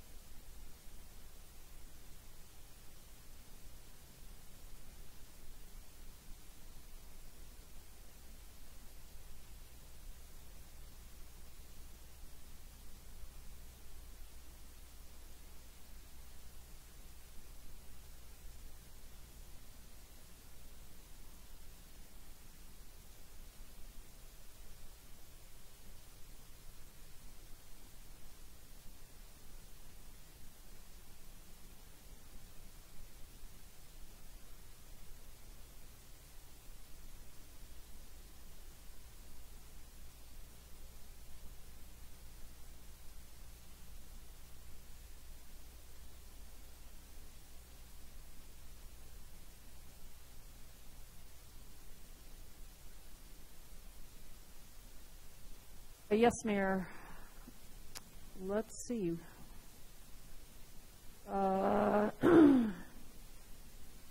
Let's see. Sorry, I'm reading all these instructions. I move that pursuant to the Open Meetings Act, Section 10-15-1J, that the governing body reconvene an open session and state for the record that the matters discussed in the closed session were limited to those specified in the motion for closure. Is there a second? Councilor Lindell has seconded the motion. Madam Assistant City Clerk, would you please call the roll? We could do a voice vote on this one, Mayor. Oh, it's a 50-50 chance, and I keep guessing wrong. Never send me to call the coin flip if you're in a football game. In that case, all in favor signify by saying aye. Aye. Opposed? The motion carries. Now, I was going to suggest that we change the order of business so that we go immediately to petitions from the floor. Not everybody who was here earlier who was told to come back at 7 has made it back, but I'll look to my colleagues on the governing body. Should we change the agenda and go to petitions right now as we advertised? I'll entertain a motion that we move to petitions from the floor and then after that resume the regular order of the agenda. Second. There's a motion and there's a second. Looking for guidance on whether that's a voice vote or it's a voice vote. All in favor say aye. Aye. Those opposed say nay. Motion carries. All right, so what I would like to say at this time is we have some public hearings in the future on this agenda still, and public comment on some matters. If you are here for those, please withhold your comment now. If you have anything else you would like to bring to the attention of the governing body, this would be the time to come to the podium, and the Assistant City Clerk will give you 2 minutes to speak about any item you wish to address at this time. So if you're here for just to speak your piece, please do so now. Don't be shy.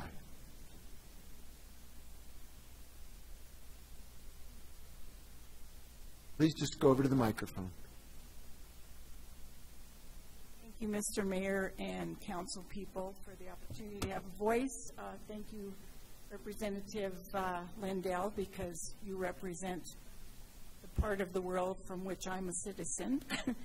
So I'm not quite understanding the framework here, because whether it's the same as public comment, but my name is Alice Bedard Voorhees. I live at Pine Street, and I have questions based on what's been in the press about the dog park. So my questions are, to my understanding from Councilman Jamie, that due diligence is underway with issues of the dog park. And I have a few questions, and one would be, has that process been completed? And the other question is, where will the information be made given to the public regarding the due diligence? Thank you. Thank you. We don't do Q&A. We'll just take your comments now and try to get back to you at a later date. Thank you. Thank you. Other people who wish to speak, please step up to the microphone. Give us your name and take as much of the 2 minutes as you want. Good evening. My name is Carla Harvey, K-A-R-L-A-H-A-R-B as in boy, Y. I live in District 1. I just want to let you know that the Zoom login credentials for the meeting tonight are not functional. And I'm a pretty tech-savvy person, but I couldn't get it to go.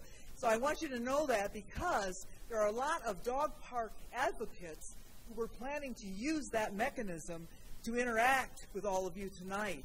And they, of course, were not able to do that. So just because they're not here doesn't mean they don't care. I just wanted to let you know that. I appreciate what I've heard about the city doing some due diligence on the Garcia land donation. That's fantastic. I want to echo what my neighbor Alice has to say. We need to know how that comes out and have those reports available eventually. That's something we would like. And the final thing I'd like to say, I think you know by now The dog park is a very heavily used facility. I have been going out there and counting the cars in the parking lot. It is not uncommon for me to count upwards of 50 cars, 40 to 50 cars. And then a couple hours later, there's a whole new set of 40 to 50 cars, depending on the day and, of course, on the weather. So just please do keep that in mind. I also provided some written comments for you. Thank you for listening. Thank you for being here. Anyone else and at this time on any matter from the floor?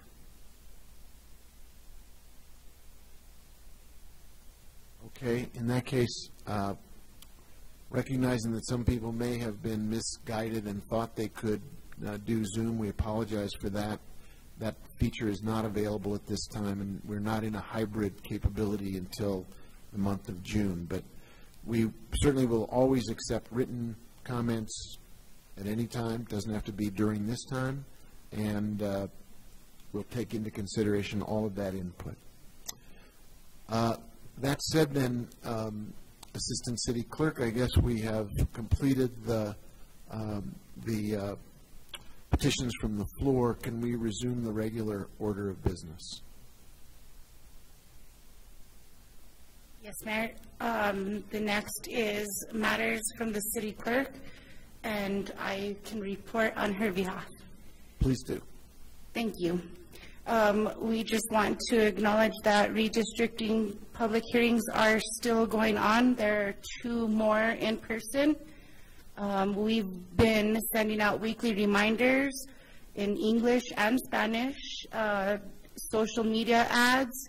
There will be an ad in the paper in June, and announcements will be coming for the Santa Fe Summer Event Series. And that's all we have. Thank you, Mayor. Thank you.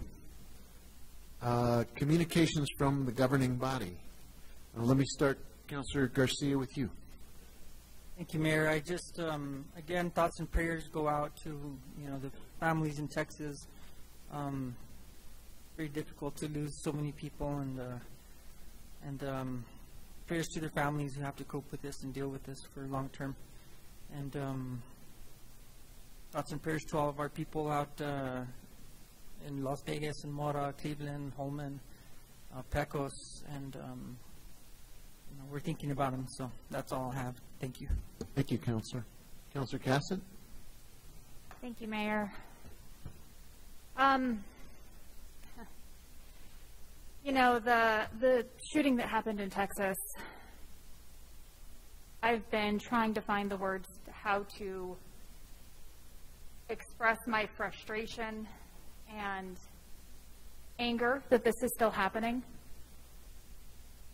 and what it's like to be a parent of a small child in this day and age, and to have that thought in the back of your head every time you drop them off at school. Is this going to be the day that the unthinkable happens? And we protect ourselves. We come up with reasons why it won't be us, why it won't be our town, why it won't be this school. But what we have seen throughout the many, many years, I mean, I can't even name all of them. We are getting to the point that I do not even remember the name of every single school where children have been murdered where they were supposed to be going to get an education. I don't think condolences are enough anymore. I know that at this level, there are maybe nothing that we can do, or very limited that we can do, but we do have very powerful voices that we have access to people that most people do not have direct access to. And I think that that is really important.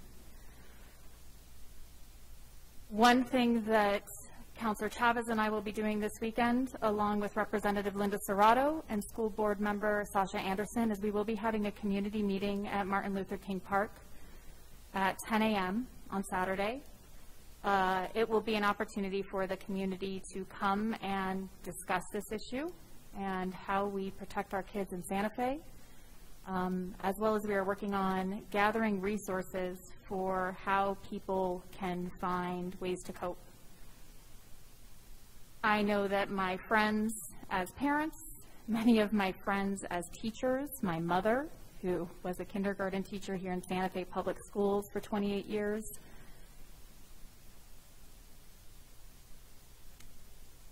The way that this hits this that it hits them and us in a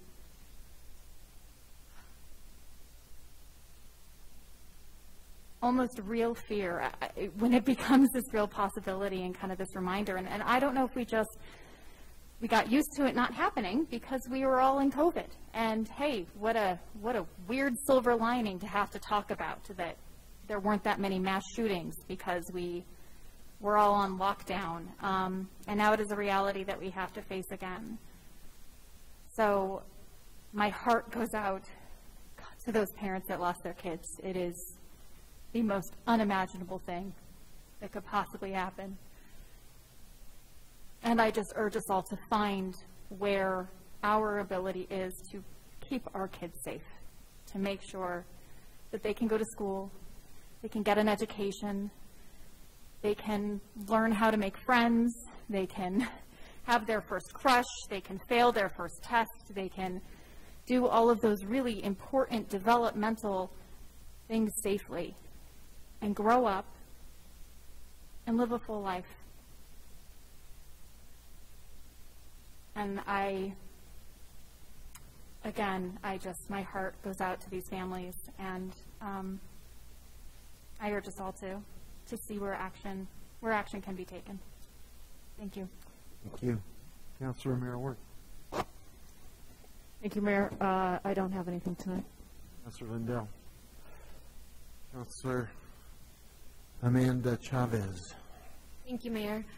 I have two kids that are at an elementary school. So this has made me feel many intense feelings, and unfortunately it's not the first time I've felt this way. I also have fear taking my kids to the movies or to the store when the thought hits my mind of what has occurred over the last few years. My other job is me dedicated to making sure kids are safe and have bright futures. And we have this, or I have to question myself as if I really have any control in that, because it seems like we're not doing enough. I think I've felt guilt over the last 24 hours about not being louder about this issue, especially when it comes to our children. We are the voice of those kids. We're the ones that know the world and the ugly parts of the world and the dangers. We're the only ones that could speak to protect them. And I will say I have not done enough because it's happened again. While the adults that are there to protect these kids have not done enough. That's all of us. That's leadership. That's those who have the coping skills and the experience to be more vocal and to do more. I'm very grateful for State Representatives Serrato and Councilor Cassett. They invited me to the event on Saturday, and it's to have a discussion. I know we're a local government, but I'm hoping that we could do more to contribute to this very needed action. It's action, at this point, saying sorry, wishing for prayers, hoping for better. It's kind of becoming an old story and a problem we're not solving. I am full of emotion, as you can tell, because some of the ages that were released from the shooting yesterday are kids that are my son's age. And knowing what those parents went through is heavy. So I am choosing to be loud and not to be scared about what other people think about my opinion and my passion in wanting to keep kids safe, wanting to keep the community safe. I'm advocating for things that matter, like mental health, but also immediate preventative things that we can do. Mental health initiatives are going to take long. It's a huge problem, and it's been present for so long, but there's immediate action that needs to be taken. And I don't know the answer, but I'm definitely going to make some noise in finding out. And as adults that are here to set a path and a future for our kids, I hope that others in the community join me in doing what they can to make sure that we decrease the possibility of this occurring again. And it's sad. it's sad to not be able to say that it's possible to eliminate it. It's scary. So at least let's do something to decrease that. But I hope you join us on Saturday. I hope you bring ideas. I hope you bring passion and anger and sadness and all the real feelings we're feeling, because it's going to be that vulnerability that's going to motivate us to be brave enough to say what needs to be said and to do what needs to be, the steps that need to be taken. So I hope to hear from you, because it's definitely, the answer is not clear, but together I think that we could start coming up with ways of getting somewhere so we could feel better about the world we're bringing our kids up in. Because like as a mother, I do not feel good about it. And that's very hard for me to say as a leader. So I know that's very honest tonight. I promised myself I would be very honest tonight for my own kids. So thank you very much, Mayor. Thank you. Councilwoman Villarreal. Thank you, Mayor. Yeah, I think all of us, it's just been a hard weeks in general, and the shootings in Uvalde, Texas, it's unfathomable that we have to keep having these tragedies that continue to affect innocent children, and children being murdered. And this one hits home pretty close. A family friend of ours, her cousin and 2 family members were killed. And I haven't really thought about this today because it's been so hard. And I agree we can do more. I also feel better about how our elected officials approach gun violence in New Mexico. I feel like we, at least in Santa Fe, we are a bubble, but I do think that people take it seriously. And there is more we can do. A lot of people are grieving right now.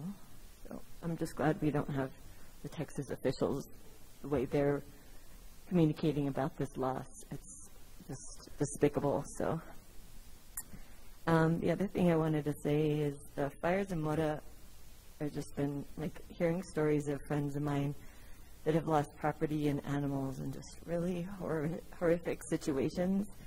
And so I've asked staff, whenever that time comes, hopefully it won't come, but if there's a need for us to be able to utilize the Midtown campus or any of our resources, if FEMA jumps in and asks us about supporting that effort for people that are displaced, that don't have homes at all and cannot stay in Glorieta, and there aren't hotels necessarily, that we would step up to be able to support that. And I know staff is supportive of that. They just have to get direction from FEMA. So thank you for responding to that, Director Williams back there. And the other thing is just talking to friends of mine in Mora and Las Vegas. They're saying money is more important to donate than goods and water and all that, although that's also important. But I did ask about organizations to support, and one of them, 2 that were mentioned that were really getting resources out to the community is the Good Samaritan House in Las Vegas, and also the Las Vegas Community Foundation. And those are 2 that actually are getting out the money instead of just, there's a lot, we don't want bureaucracy to prevent people from being able to be supported. And then last, on a positive note, just wanted to wish my partner, Brandon Snoy, a very happy birthday. He had a birthday last week, and was just happy to celebrate another year with him, and so I'm just thankful for him to have him in my life. So, thank you. Thank you. Let me just say a few things about the events of the last too long. It wasn't 10 days ago that there was a mass shooting in Buffalo. And now we have the tragedy in an elementary school. The data are just shocking. For every 100 Americans, there are 120 guns in our country. The Gun Violence Archive tracks mass shootings, and according to their database, over 230 mass shootings have taken place in our nation in 2022. 230. And among those 230, 30 of the shootings have taken place in our schools. Here in New Mexico, there is a state constitutional law that says that local government cannot have a gun restriction any stronger than what the state does. Is it a constitutional or a statute? Mayor Weber, it's a constitutional limitation on local governments, yes. So when people ask us why aren't we doing things that we ought to do, we are preempted from many of the things that my colleagues on the governing body have already said they want to do, they would do, we could do, and yet by constitutional constraint we are prevented from doing. That doesn't mean we won't explore every avenue to make a difference when it comes to gun buyback programs, to gun locks, to gun safes, to, as Councilor Chavez has said, mentoring, intervention in people's lives, more attention to keeping guns out of the hands of people who have no business having them, and exploring every avenue available to us despite that constitutional issue. If you want to make a statement in addition to participating in the gathering on Saturday, this weekend, or the weekend of June 3 through 5, is Wear Orange Weekend. It is part of a national movement to say that we've had enough of gun violence and we're going to stand together and speak up and speak out about all the changes that need to be made from the federal level to the state level, and then permitting the cities, if the state won't do it, to have the authority that we need in order to take the steps that we deem responsible. It's a moment for the state of New Mexico to lead, to follow, or to get out of the way. There are other issues that we've all touched on already.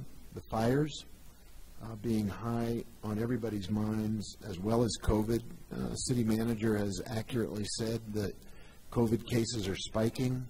None of us should take this for granted. It is a very hard disease, and it is desirable for all of us to take the steps we need to safeguard everybody in our community so that we don't see more COVID spread, nor do we want to see more fire spread. And for that reason, in the next couple days, probably Saturday morning, I will be signing an emergency proclamation that will bring us into complementary order with the federal and county restrictions on access to trails inside the city of Santa Fe that lead to the forests. We'll be prohibiting grilling and outdoor cooking facilities being used in our parks and recreation sites, and specifying trails and trail systems that will be closed to the public. Very simply, we are dealing with an extraordinary situation. The risks are extremely high, not just from the fires that already are surrounding us, but from the inadvertent activity that could spark a fire inside the city. And so as we face unprecedented fire dangers, we need to take extra precautions. I'll sign that order, prepare for it, and then we'll be asking the governing body to come back into a special meeting on Tuesday morning at 10:30 to extend it because of the limitations of the emergency orders duration. We should end on some better notes. We've had some extremely exciting times in Santa Fe lately. For those of you who had a chance to listen to the former ambassador to Ukraine, Ambassador Yovanovitch, speaking to a audience of what used to be the Council on International Relations and is now Global Santa Fe, She was inspiring. She was brilliant. This is a woman whose commitment to our country and to foreign service has been decorated and documented, and her courage in the face of having her reputation besmirched has been nothing short of beyond the annals of profiles in courage. She is a woman we should all admire for her heroism and her patriotism. The Literary Festival was a joy. I didn't get to go to any of it, but by all accounts it was a tremendous success, and already there's discussion about next year and what kind of literary individuals and what kind of outreach into the community year 2 of the Literary Festival could bring. The Santa Fe Century kicked off at 7 a.m. Sunday morning, and bicyclists were everywhere as part of the ongoing celebration of Santa Fe as a great place to race and bike and be outdoors in a safe and fun way. So we're well on to the fun part of our season here in town. Please, in the middle of all of the things that weigh us down and tax our spirit, please do have some fun. Please enjoy days. Please have experiences you want to remember, because they are exciting, they are family-oriented, they are community-oriented, and let's fight against the darkness but celebrate the light. Councilor Chavez, you had something? I wrote notes because I knew I was emotional, and I still forgot to do this positive shout-out. And so I want to emphasize the positive. I've had the pleasure of working beside Noel Correa in parking, and so he has been so patient with me and so kind and has educated me in so many ways. He's very brilliant, and so I just wanted to highlight him as a staff member and my appreciation for his work with me. Anytime I work with city staff, though, I think I'm always just kind of taken back by kind of the brilliance that we have here. So thank you all for always being there to teach me. And I wanted to also wish my mother a birthday, her happy birthday. I'm going to say she turns 40 tomorrow. She looks 40. I tell her, I pray every day I have your skin. Have my fingers crossed. She is my inspiration. I would have been nothing without this woman. So she's that example I have to do good, to be good, to give all I can. And she pushes me every day to remind myself it's never enough.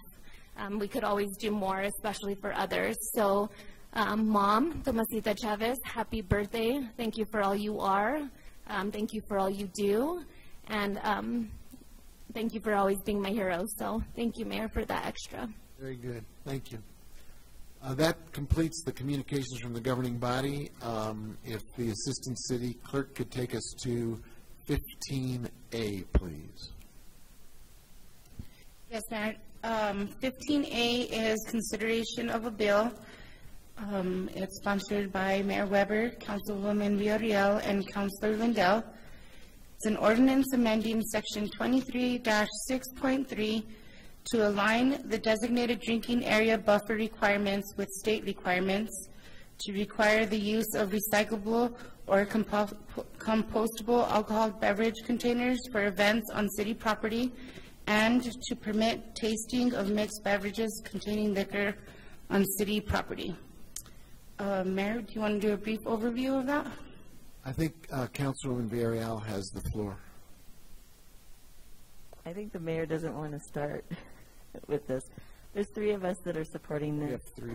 Councilor Lindell, the mayor, and myself. And there's a few things that this does. I think the one piece that I wanted to focus on for this proposed bill, other than allowing for mixed beverages to be included in the mix of alcoholic beverages at events on city property, is the buffer piece. The buffers never was really consistent with what we required for events around a designated drinking area. So Instead of the confusing language we currently have, we're going to have it be at least 6 feet high, which is consistent with the state alcohol and beverage control division requirements. In addition, I added this kind of somewhat in the last minute, but I also thought about these events and how much waste occurs when you're doing samples of things, whether it's wine or other. And so we added to the bill that the alcoholic beverage containers would be made of recyclable and compostable material, which some people comply now, but I think that we can do better. This doesn't apply to food. We'll have to go into a completely different section of the code to change that in terms of requirements for containers of food. So I'm looking into that. Is there anything else the sponsors, co-sponsors wanted to share? That's great. Thank you. Thank you. Appreciate you carrying the ball. 15B, please. 15B is consideration of a resolution. This is sponsored by Councilor Michael Garcia and Councilor Lee Garcia. It's a resolution specifying that the down payment assistance program included in the FY23 budget be available to all full-time city employees. Councilor Lee Garcia, would you like to make a brief overview on this? Yes, thank you, Assistant City Clerk. So speaking on behalf of myself and Councilor Michael Garcia, who wasn't able to be here tonight, a couple of things come to mind. And here our intent is to broaden the program to include all full-time city employees. This is in order is to create a program that is equitable to all. So in thinking of that, the first word that comes to mind is parity, and creating an environment inclusive. This being a pilot program, giving the opportunity for all who live in this city or who work in for this government be able to have access to this program. And so that's the main reason for this, and we'll be working on this throughout, and thank you guys all for your time. Thank you. Mayor? Councilor Merriworth? I'd like to move that this bill be referred to finance as well, please. Second. There's a motion to add finance to the process of considering this bill. Do you want to, Councilor Merriworth, I see you have I think you have our rules and processes in front of you. Could you, just for the benefit of, I haven't memorized them for the level I probably should have. What is the process you're citing here? So if you go to our new governing body procedural rules, it is under the legislative process, which is Roman numeral number 4. It is A4 is what I'm looking at. At the time of introduction, the sponsors, in coordination with the legislative staff, shall refer legislation to the appropriate standing committees and/or city council standing committees based on subject matter of the legislation. A member of the governing body may challenge the schedule proposed at introduction. Such challenge of the proposed schedule and proposed alternative referrals are subject to vote by the entire governing body at the time of introduction. This bill was referred only to quality of life. It is a financial matter, and I believe it's appropriate for the Finance Committee to take a look, and that's why I've made this motion. Is there a discussion on the motion? Yes, Councilor Garcia. I may just add in there. So, being that there's no fiscal impact other than the fact that we are including a broader scope, you know, my question is, why would it have to go to finance? There's no fiscal impact that's being changed. It's just adding additional people to this. So I don't know why it has to go to finance. Councilor Romero, do you want to speak to that? Yeah, I guess so while we have budgeted for this program, I would, I guess, disagree that it doesn't have a financial impact, because you are taking the same amount of money and spreading it over a larger population. So that does have a fiscal impact in terms of how far that money will go. I think it also, it is the purview of the Finance Committee to recommend and to look at how money is earmarked. And this arguably adds another line item for this program. So I think it absolutely has a financial, there are financial implications. And I don't know why it wouldn't come to finance.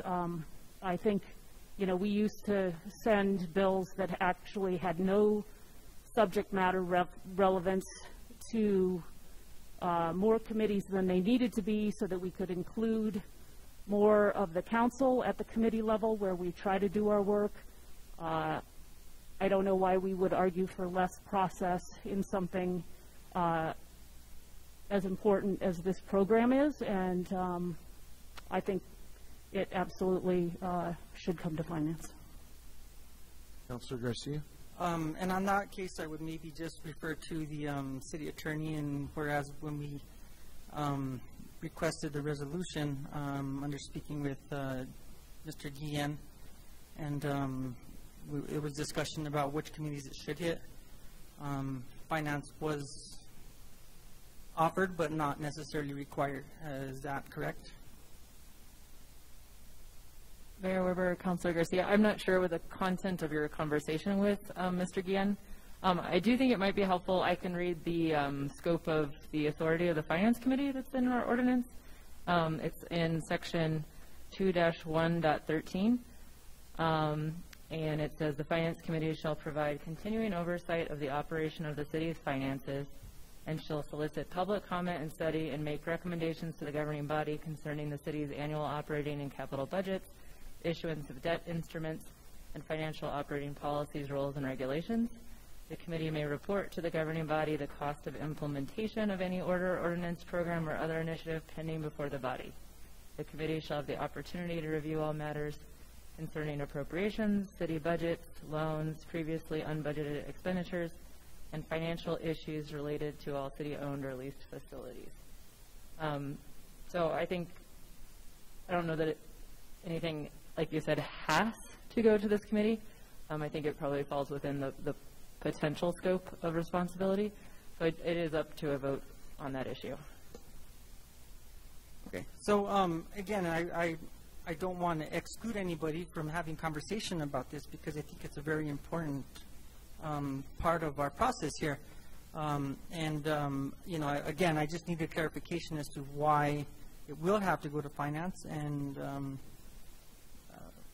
you know, again, I don't want to be exclusive of anybody, because I think having conversation over this, and it's very important that we all talk about it, and go from there. So, thank you. Yeah. Councilor Lindell, you have the floor. Thank you. I appreciate that, Councilor Garcia, and I know you don't want to exclude anybody. And if it doesn't go to finance, it excludes me, because it's the only committee that I sit on. So I would really like for it to come to finance. I appreciate that. Thank you. Councilwoman Villarreal. Thank you, Mayor. In the way it's written now, I don't see that it has a financial impact. However, I think it would be okay to go to finance, because I'd actually like to increase the amount. We were talking about $750,000 not being enough as it is, and I actually would like us to consider the potential of increasing that amount so that more employees will be able to have a larger pool of funding to be able to draw from for down payment assistance. So for that reason, I'd like it to go to finance, because I'd like to see if the potential to look at other funding sources, well, our budget, but funding sources that we may potentially have, as we talked about in the budget hearing. So that would be why I think it would make sense to go to finance. Thank you. Councilor Chavez, did you want to weigh in? Yeah, I agree that it needs to go to finance. Councilor Romero-Worth, I too believe that it would create additional line items. I think that it also will alter the way that the funding will work or how much impact it would have. So I think it dives a lot into finance. So I would like to see it in that committee as well. Thank you. Yes, City Attorney. Mayor Weber, councilors, I would just like for folks to be fully aware when making their votes. There won't be a budget adjustment associated with this, so that would, if that were the intent, I think we would need a different caption requesting a budget adjustment. This caption doesn't capture an increase because it does speak to the funding that's already in the budget and its availability, its, you know, a pool of eligibility. So I think you need to pursue a different action in order to actually increase the budget or change the budget. So that the way that it's introduced here is to allocate the existing budget in a different way, or in a in a specific way, really, because it's not, the existing budget isn't required by law to be used a particular way. This would require it to be used that way. Thank you. Did you want to speak to some more? Just a question back about that. So even if the caption is written the way it is now, we can still amend the caption to potentially look at budget increase for this program. Mayor Weber, Councilor Villarreal, I think that would be a different piece of legislation. It would have a fiscal impact. This one does not. This one says using the existing budget, the FY23 budget. To change that budget, you would need to offset it with something else. So the budget would be like increasing this and decreasing that, or decreasing the city's reserve in order to increase the amount available. So there would be other impacts to the resolution that are not expressed here at all. I understand that, but I guess if we were to look at other potential adjustments, we could amend this to include that, couldn't we? I mean, we talked about that in budget as being that we would need a resolution to be able to talk about any budget adjustments as it relates to this program, as well as opening it up to all staff. Mayor Weber, Councilor Villarreal, to do something different than what is in this caption, we would need a different resolution. If it were something like all full-time and part-time, even all full-time and part-time city employees is probably something we would, I mean, you'd want to announce differently. And that's the most minor tweak I can think of to this. Mayor? Councilor. So, City Attorney McSherry, wouldn't you would need a budget adjustment request to add more money, because you'd have to say where that money was coming from in the current budget, to your point, whether it was coming from reserves or whether you're cutting another line item to add more money to this one, not a resolution, but actually a budget adjustment request. Or maybe you need both, I don't know. Mayor Weber, Councilor Merworth, because budget adjustment requests are submitted by staff, the only way to get one, I think, would be, and this is not something I think we contemplate specifically in our laws, is it would be calling on the city manager to submit a budget request. Okay, so there would have to be a resolution to say, we, the governing body, want the city manager to move money from reserves and add it to this program by this amount. Mayor Weber, Councilor Merworth, I think that's probably the most direct way it could happen. Okay, and then that budget adjustment request would have to come forward to actually move the money. So I just think it's important that we're clear about the steps, because there has been a number of misunderstandings and confusion about how we go about doing this. So just want to be clear about the process. Mayor Weber, Councilor Merworth, yes, I agree with your description. Okay, Councilor Garcia, go ahead. Thank you, Mayor. So back again. The proposed resolution speaks only to including a broader scope of people. And so here again, we're not, looking at a monetary increase to the budget. We're just looking at being inclusive to more. And so if it goes to finance, that's okay. But I think the way it's presented right there, in our packet and how it's been presented by us is the way we'd like to see it proceed. And so if there can be further discussion at finance or quality of life or whoever in here at governing body, well, then so be it. But this is where we're at, and this is what we're looking at. So we don't want to get it, make it too messy. We just want to include a broader scope, and that's the intent of this tonight. Thank you. Yes, Councillor Cassett. Thank you, Mayor. I think, yes, that is clear that at the moment there is not a proposal for a change in the budget amount, but it is a discussion of how we spend our money. And that really does come under the purview of the Finance Committee. So I do think that it is important that we bring it forward over to the Finance Committee, as well as I am glad to hear that it is going to quality of life, because I do believe that that is also the other really relevant committee. So that is why I seconded and supported going to Finance Committee for further discussion. Thank you. I would just say there are two factors.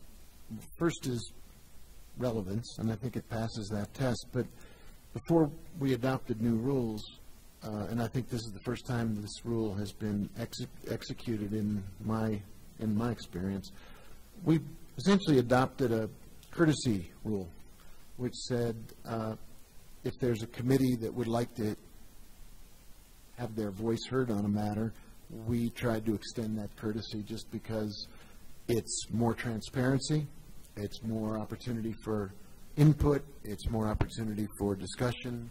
I remember there were times we simply added a third committee into the step of considering a measure simply to let more voices be heard, and it didn't really rest on the case of relevance. It was more, we want to let everybody have their opportunity to be a participant in shaping and debating the legislation, and nobody should feel left out under any circumstances. So I think it passes both tests, but I'm happy to have it go to finance and have more voices and more input.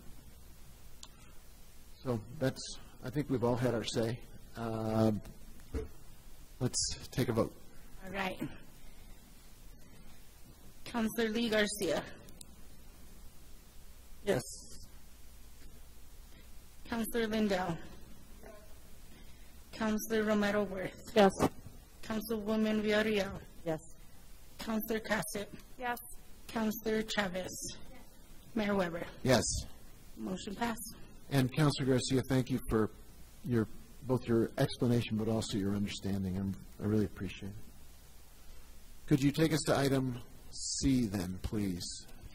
Yes, Mayor. 15C is consideration of a resolution.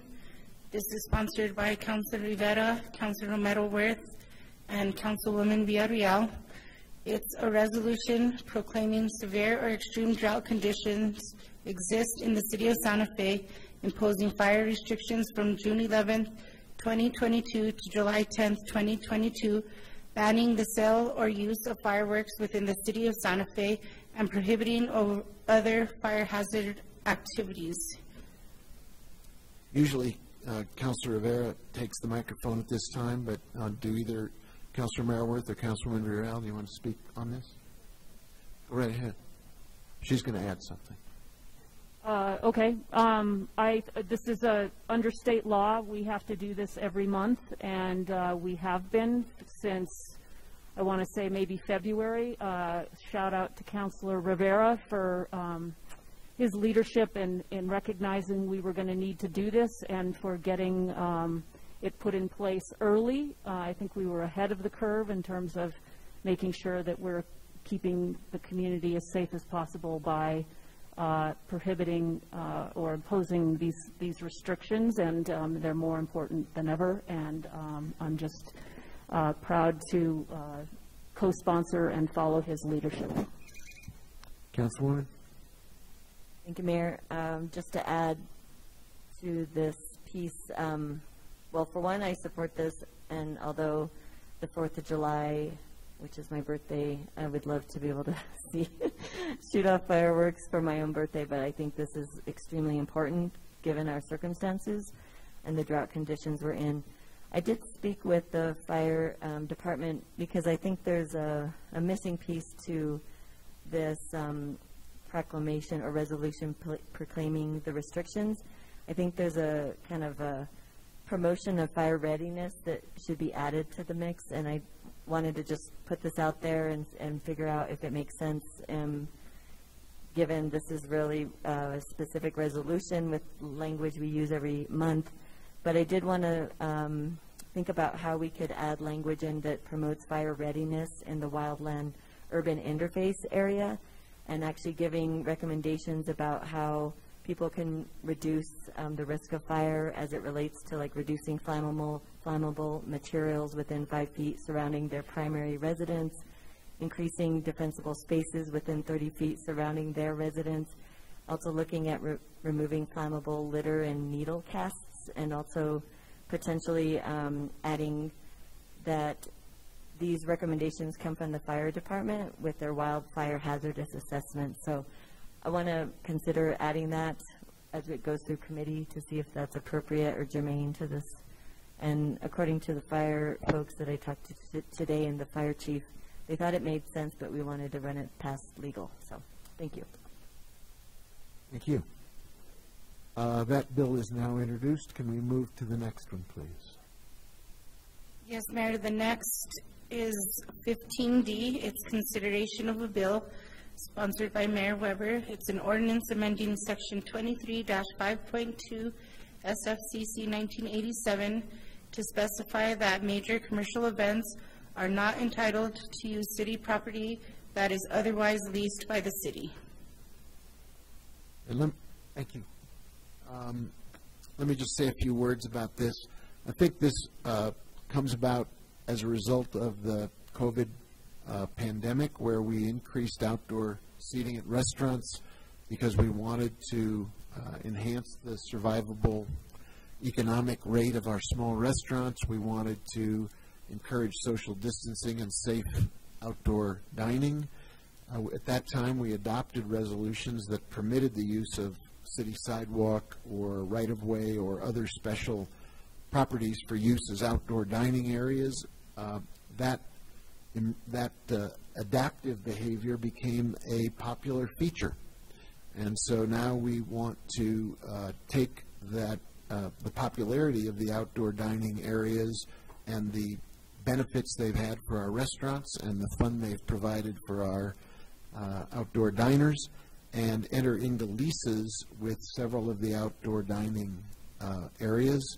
Small areas of some are designated for use of for major commercial events, and that's provided for, and the bill exempts space leased or otherwise committed by the city from being used by major commercial events. So we're simply trying to take what was an emergency, a piece of adaptive behavior, and make it a feature for Santa Fe outdoor dining. And it'll work its way through the committee process and hopefully come back with a positive recommendation to the governing body. Thank you for taking us through the introductions. 17A, if you please. 17A is consideration of a bill sponsored by Councilor Romero Worth and Councilor Cassett. It's an ordinance relating to the City of Santa Fe Uniform Traffic Ordinance amending Section 7 of Schedule A to prohibit the municipal court from notifying the Motor Vehicle Division of the State of New Mexico when a person fails to pay a penalty assessment within the required period of time. Here to present is Kyle Hibner, the city prosecutor. And this is an opportunity for public comment after we've had a chance to have an overview of what the legislation proposes. So if you'd like to give us your presentation, it looks like you're hooking up your machine and getting ready to give us the benefit of a little overview. Perhaps. No, it's a blank screen, but don't take it personally.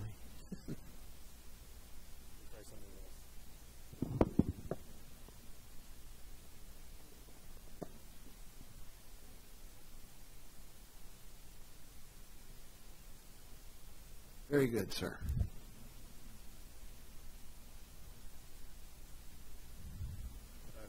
Good evening, Mayor Weber and members of the governing body.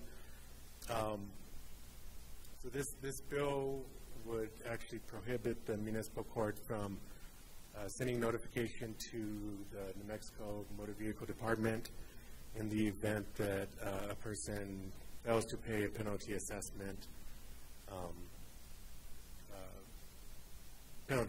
fine. Currently, in the city ordinances, there's a requirement that the municipal court does send notice to MVD. When MVD gets that notification from the municipal court, they are permitted to suspend a person's license pursuant to state statute. So kind of just diving into what this bill changes, this is Schedule A, Section 7C, as it currently reads, and this is in the Uniform Traffic Ordinance. Essentially requiring that the municipal court send this notice if someone agrees to pay a penalty assessment and then doesn't pay it. The proposed language would add not after shall, and then it would also strike the last sentence. As far as the fiscal impact, not really any anticipated that it would be much of a fiscal impact. It just prohibits the court from sending the notice to MVD that someone has not paid. It doesn't touch with the municipal court's ability to try to enforce that agreement to pay, either through a failure to comply hearing, bringing the person back in to explain why they haven't paid it, offering, for example, community service instead of the fine, payment plan, things like that.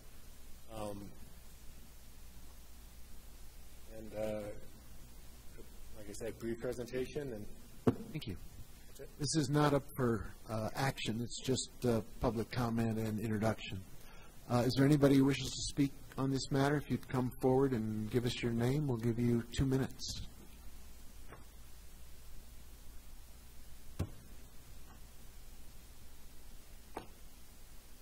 Good evening, Mayor Weber, members of the council, and staff.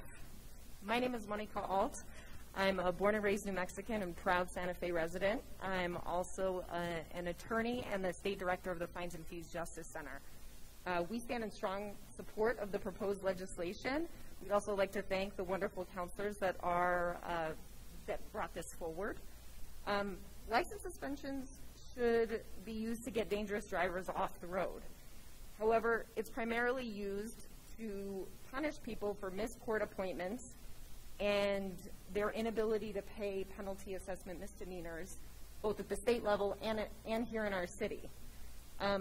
Because so few New Mexicans have access to reliable public transportation, debt-based driver's license suspensions force people to make an impossible choice.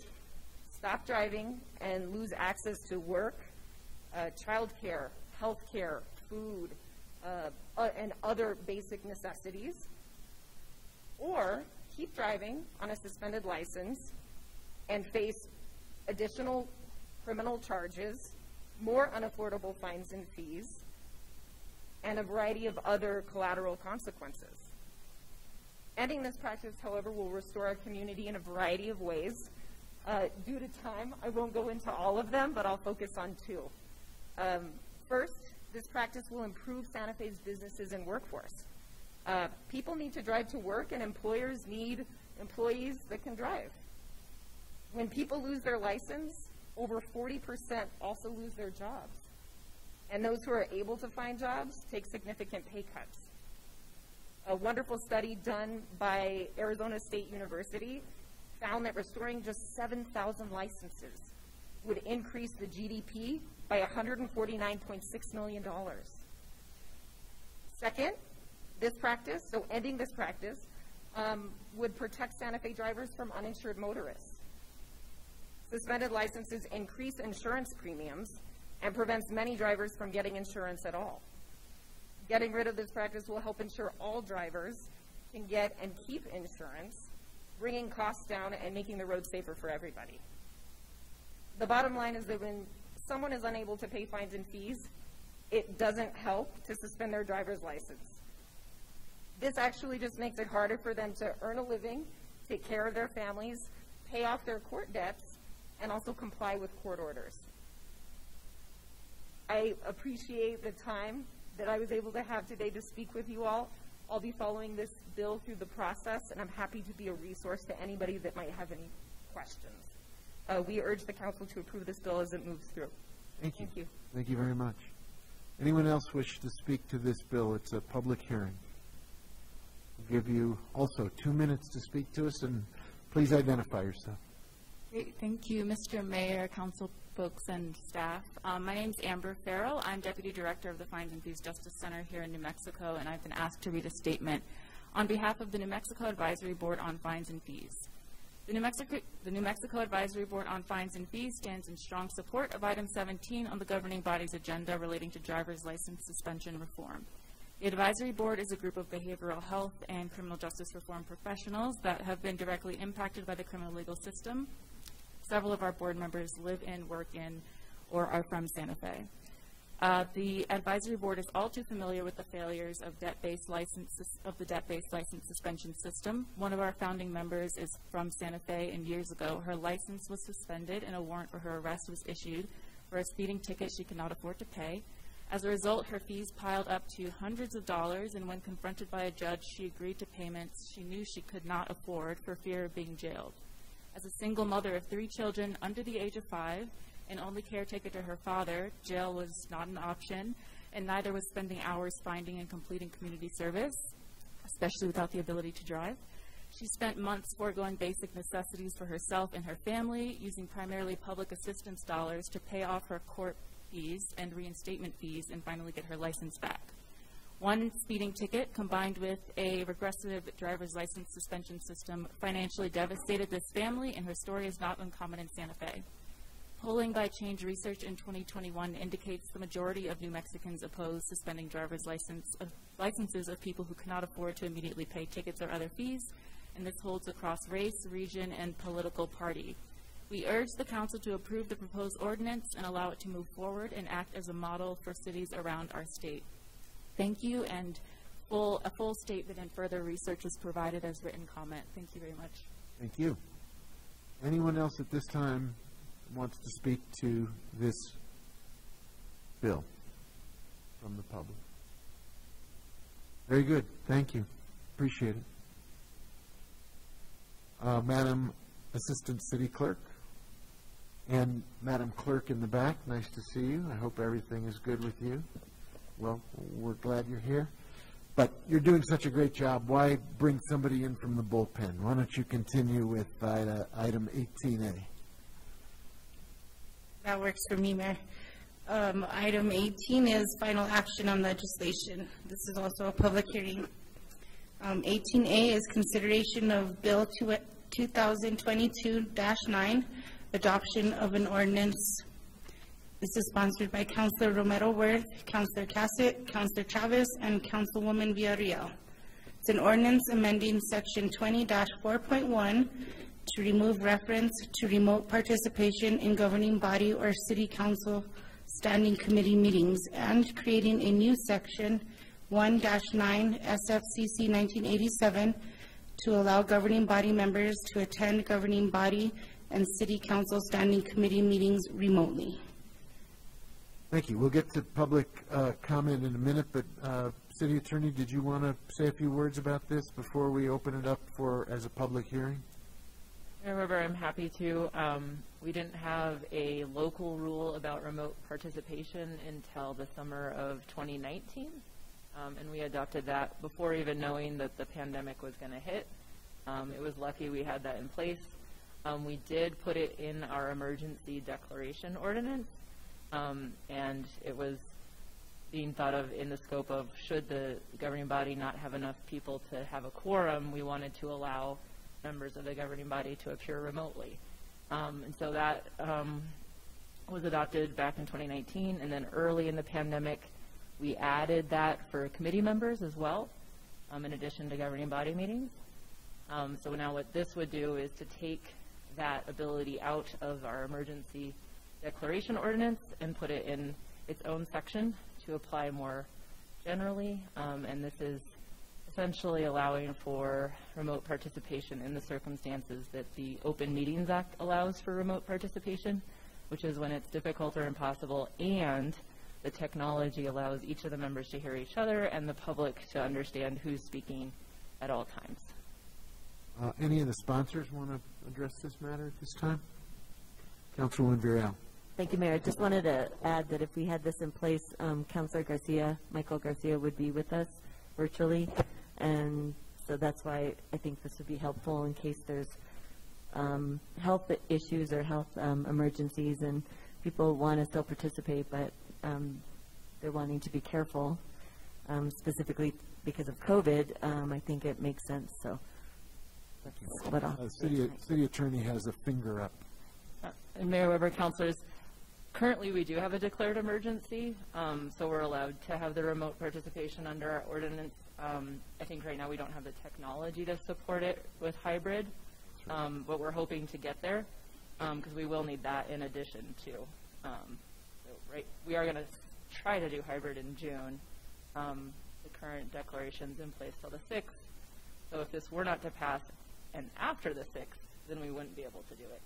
Until the 6th, we still can under the emergency declaration. If we had the technology. If the technology works, which we are trying to get towards for at least, I think, certain participation. So we'll have to figure it out. It's both and.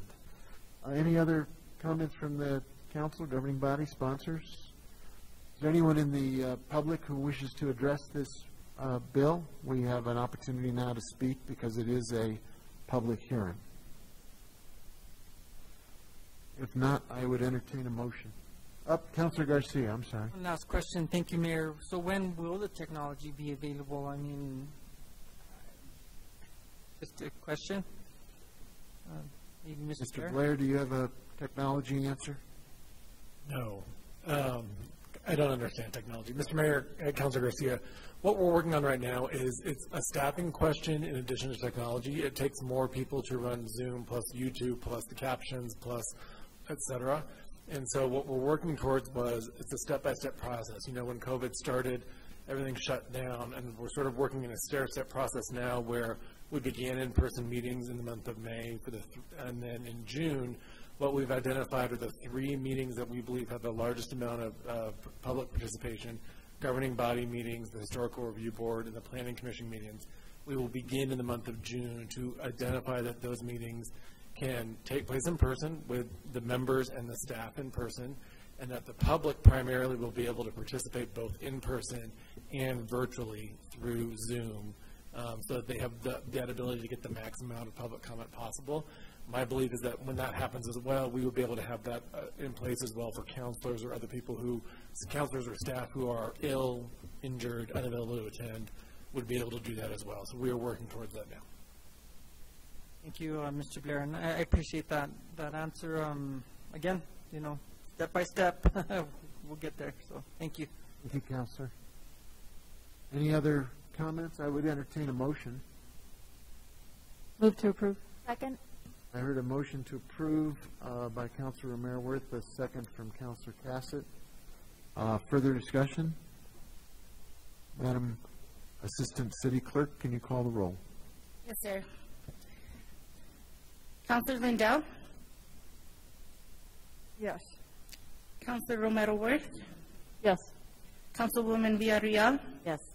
Councilor Cassett? Yes. Councilor Chavez? Yes. Councilor Lee Garcia? Yes. Mayor Weber? Yes. Motion passed. Thank you. How about the next item on the agenda then, please? That is 18B. It's consideration of bill number 2022-10, adoption of an ordinance. This is sponsored by Councilor Romero-Worth, Councilor Cassett, and Councilor Chavez. It's an ordinance relating to the City of Santa Fe Uniform Traffic Ordinance, creating a new Section 5 of Schedule B of the Uniform Traffic Ordinance to create the Low-Income Financial Equity Live Parking Program. And I don't know if Noel is here. It doesn't appear to be the case, but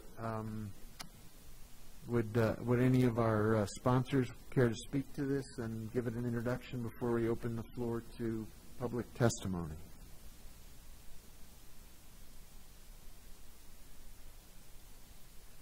Councilor Maraworth? Thank you, Mayor. I wasn't really thinking I was doing this. So here, we'll lean on our memos. So this bill creates what we're calling the LIFE Parking Program. It's the Low Income Financial Equity Parking Program. It would provide qualified low-income residents who agree to pay a reduced amount within 30 days, a reduction in their parking citation penalties, and the bill proposes to amend Schedule B of the Uniform Traffic Ordinance to establish this program. I think this, so just to, for those listening who may not have heard this bill in committee, qualified participants in the LIFE parking program would be offered an opportunity to reduce outstanding and unpaid parking citations in the following ways. A qualified applicant who is participating in the LIFE parking program for the first time would be eligible to receive a 50% reduction in total parking citation debt owed to the city. A qualified applicant is participating in the LIFE program for the second time would be eligible to receive a 25% reduction in total parking debt owed to the city, and a full payment of the reduction amount would be required within 30 days from the approval of the applicant's application. So you can only participate twice within a rolling 5-year period, and I think this is a way to, again, this falls in line with some of the other legislation we've been talking about in terms of fines and fees, helping to work with people so that we don't spiral them into debt, so that they have ways to pay for mistakes without carrying really long-term debt. And I think the city actually may get money that they wouldn't otherwise because people want to settle their fares.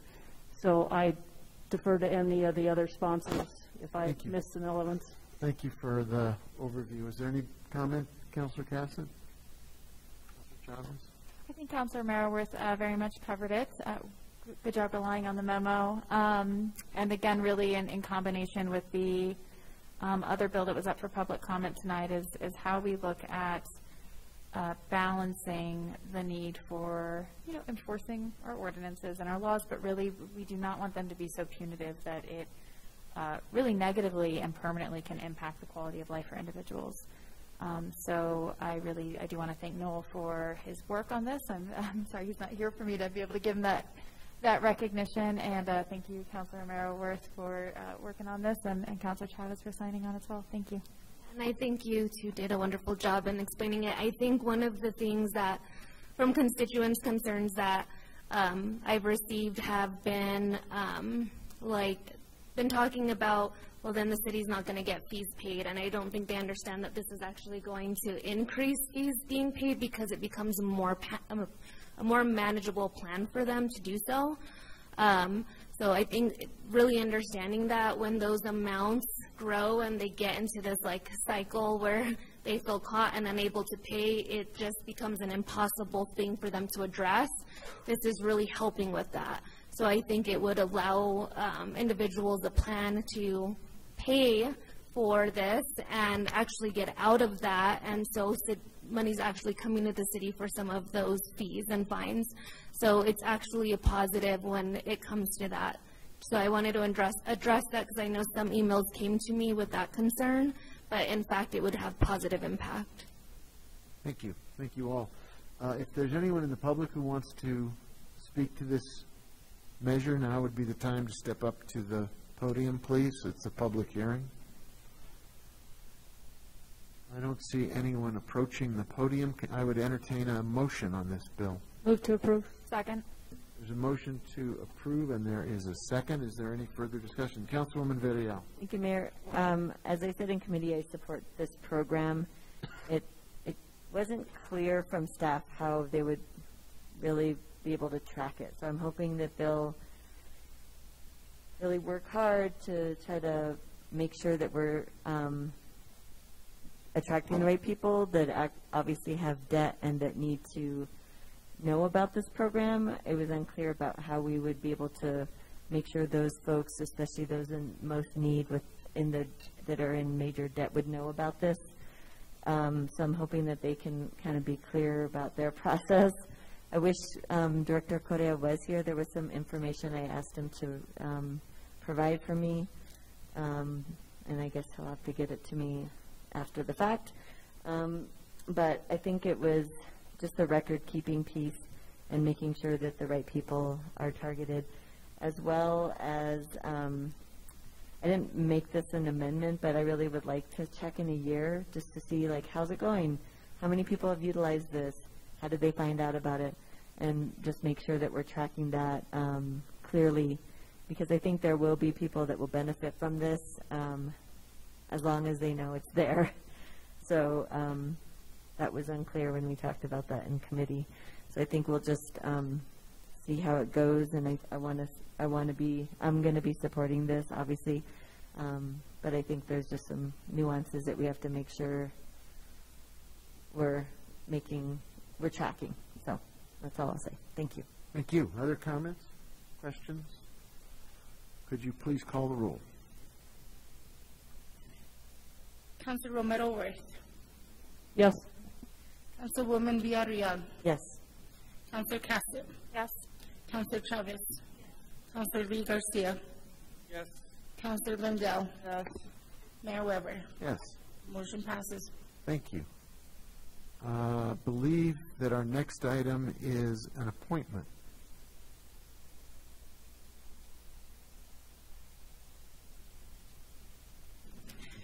20A is appointment of the City of Santa Fe's Emergency Management Director, Brian Williams, to the city's local coordinator of emergency management.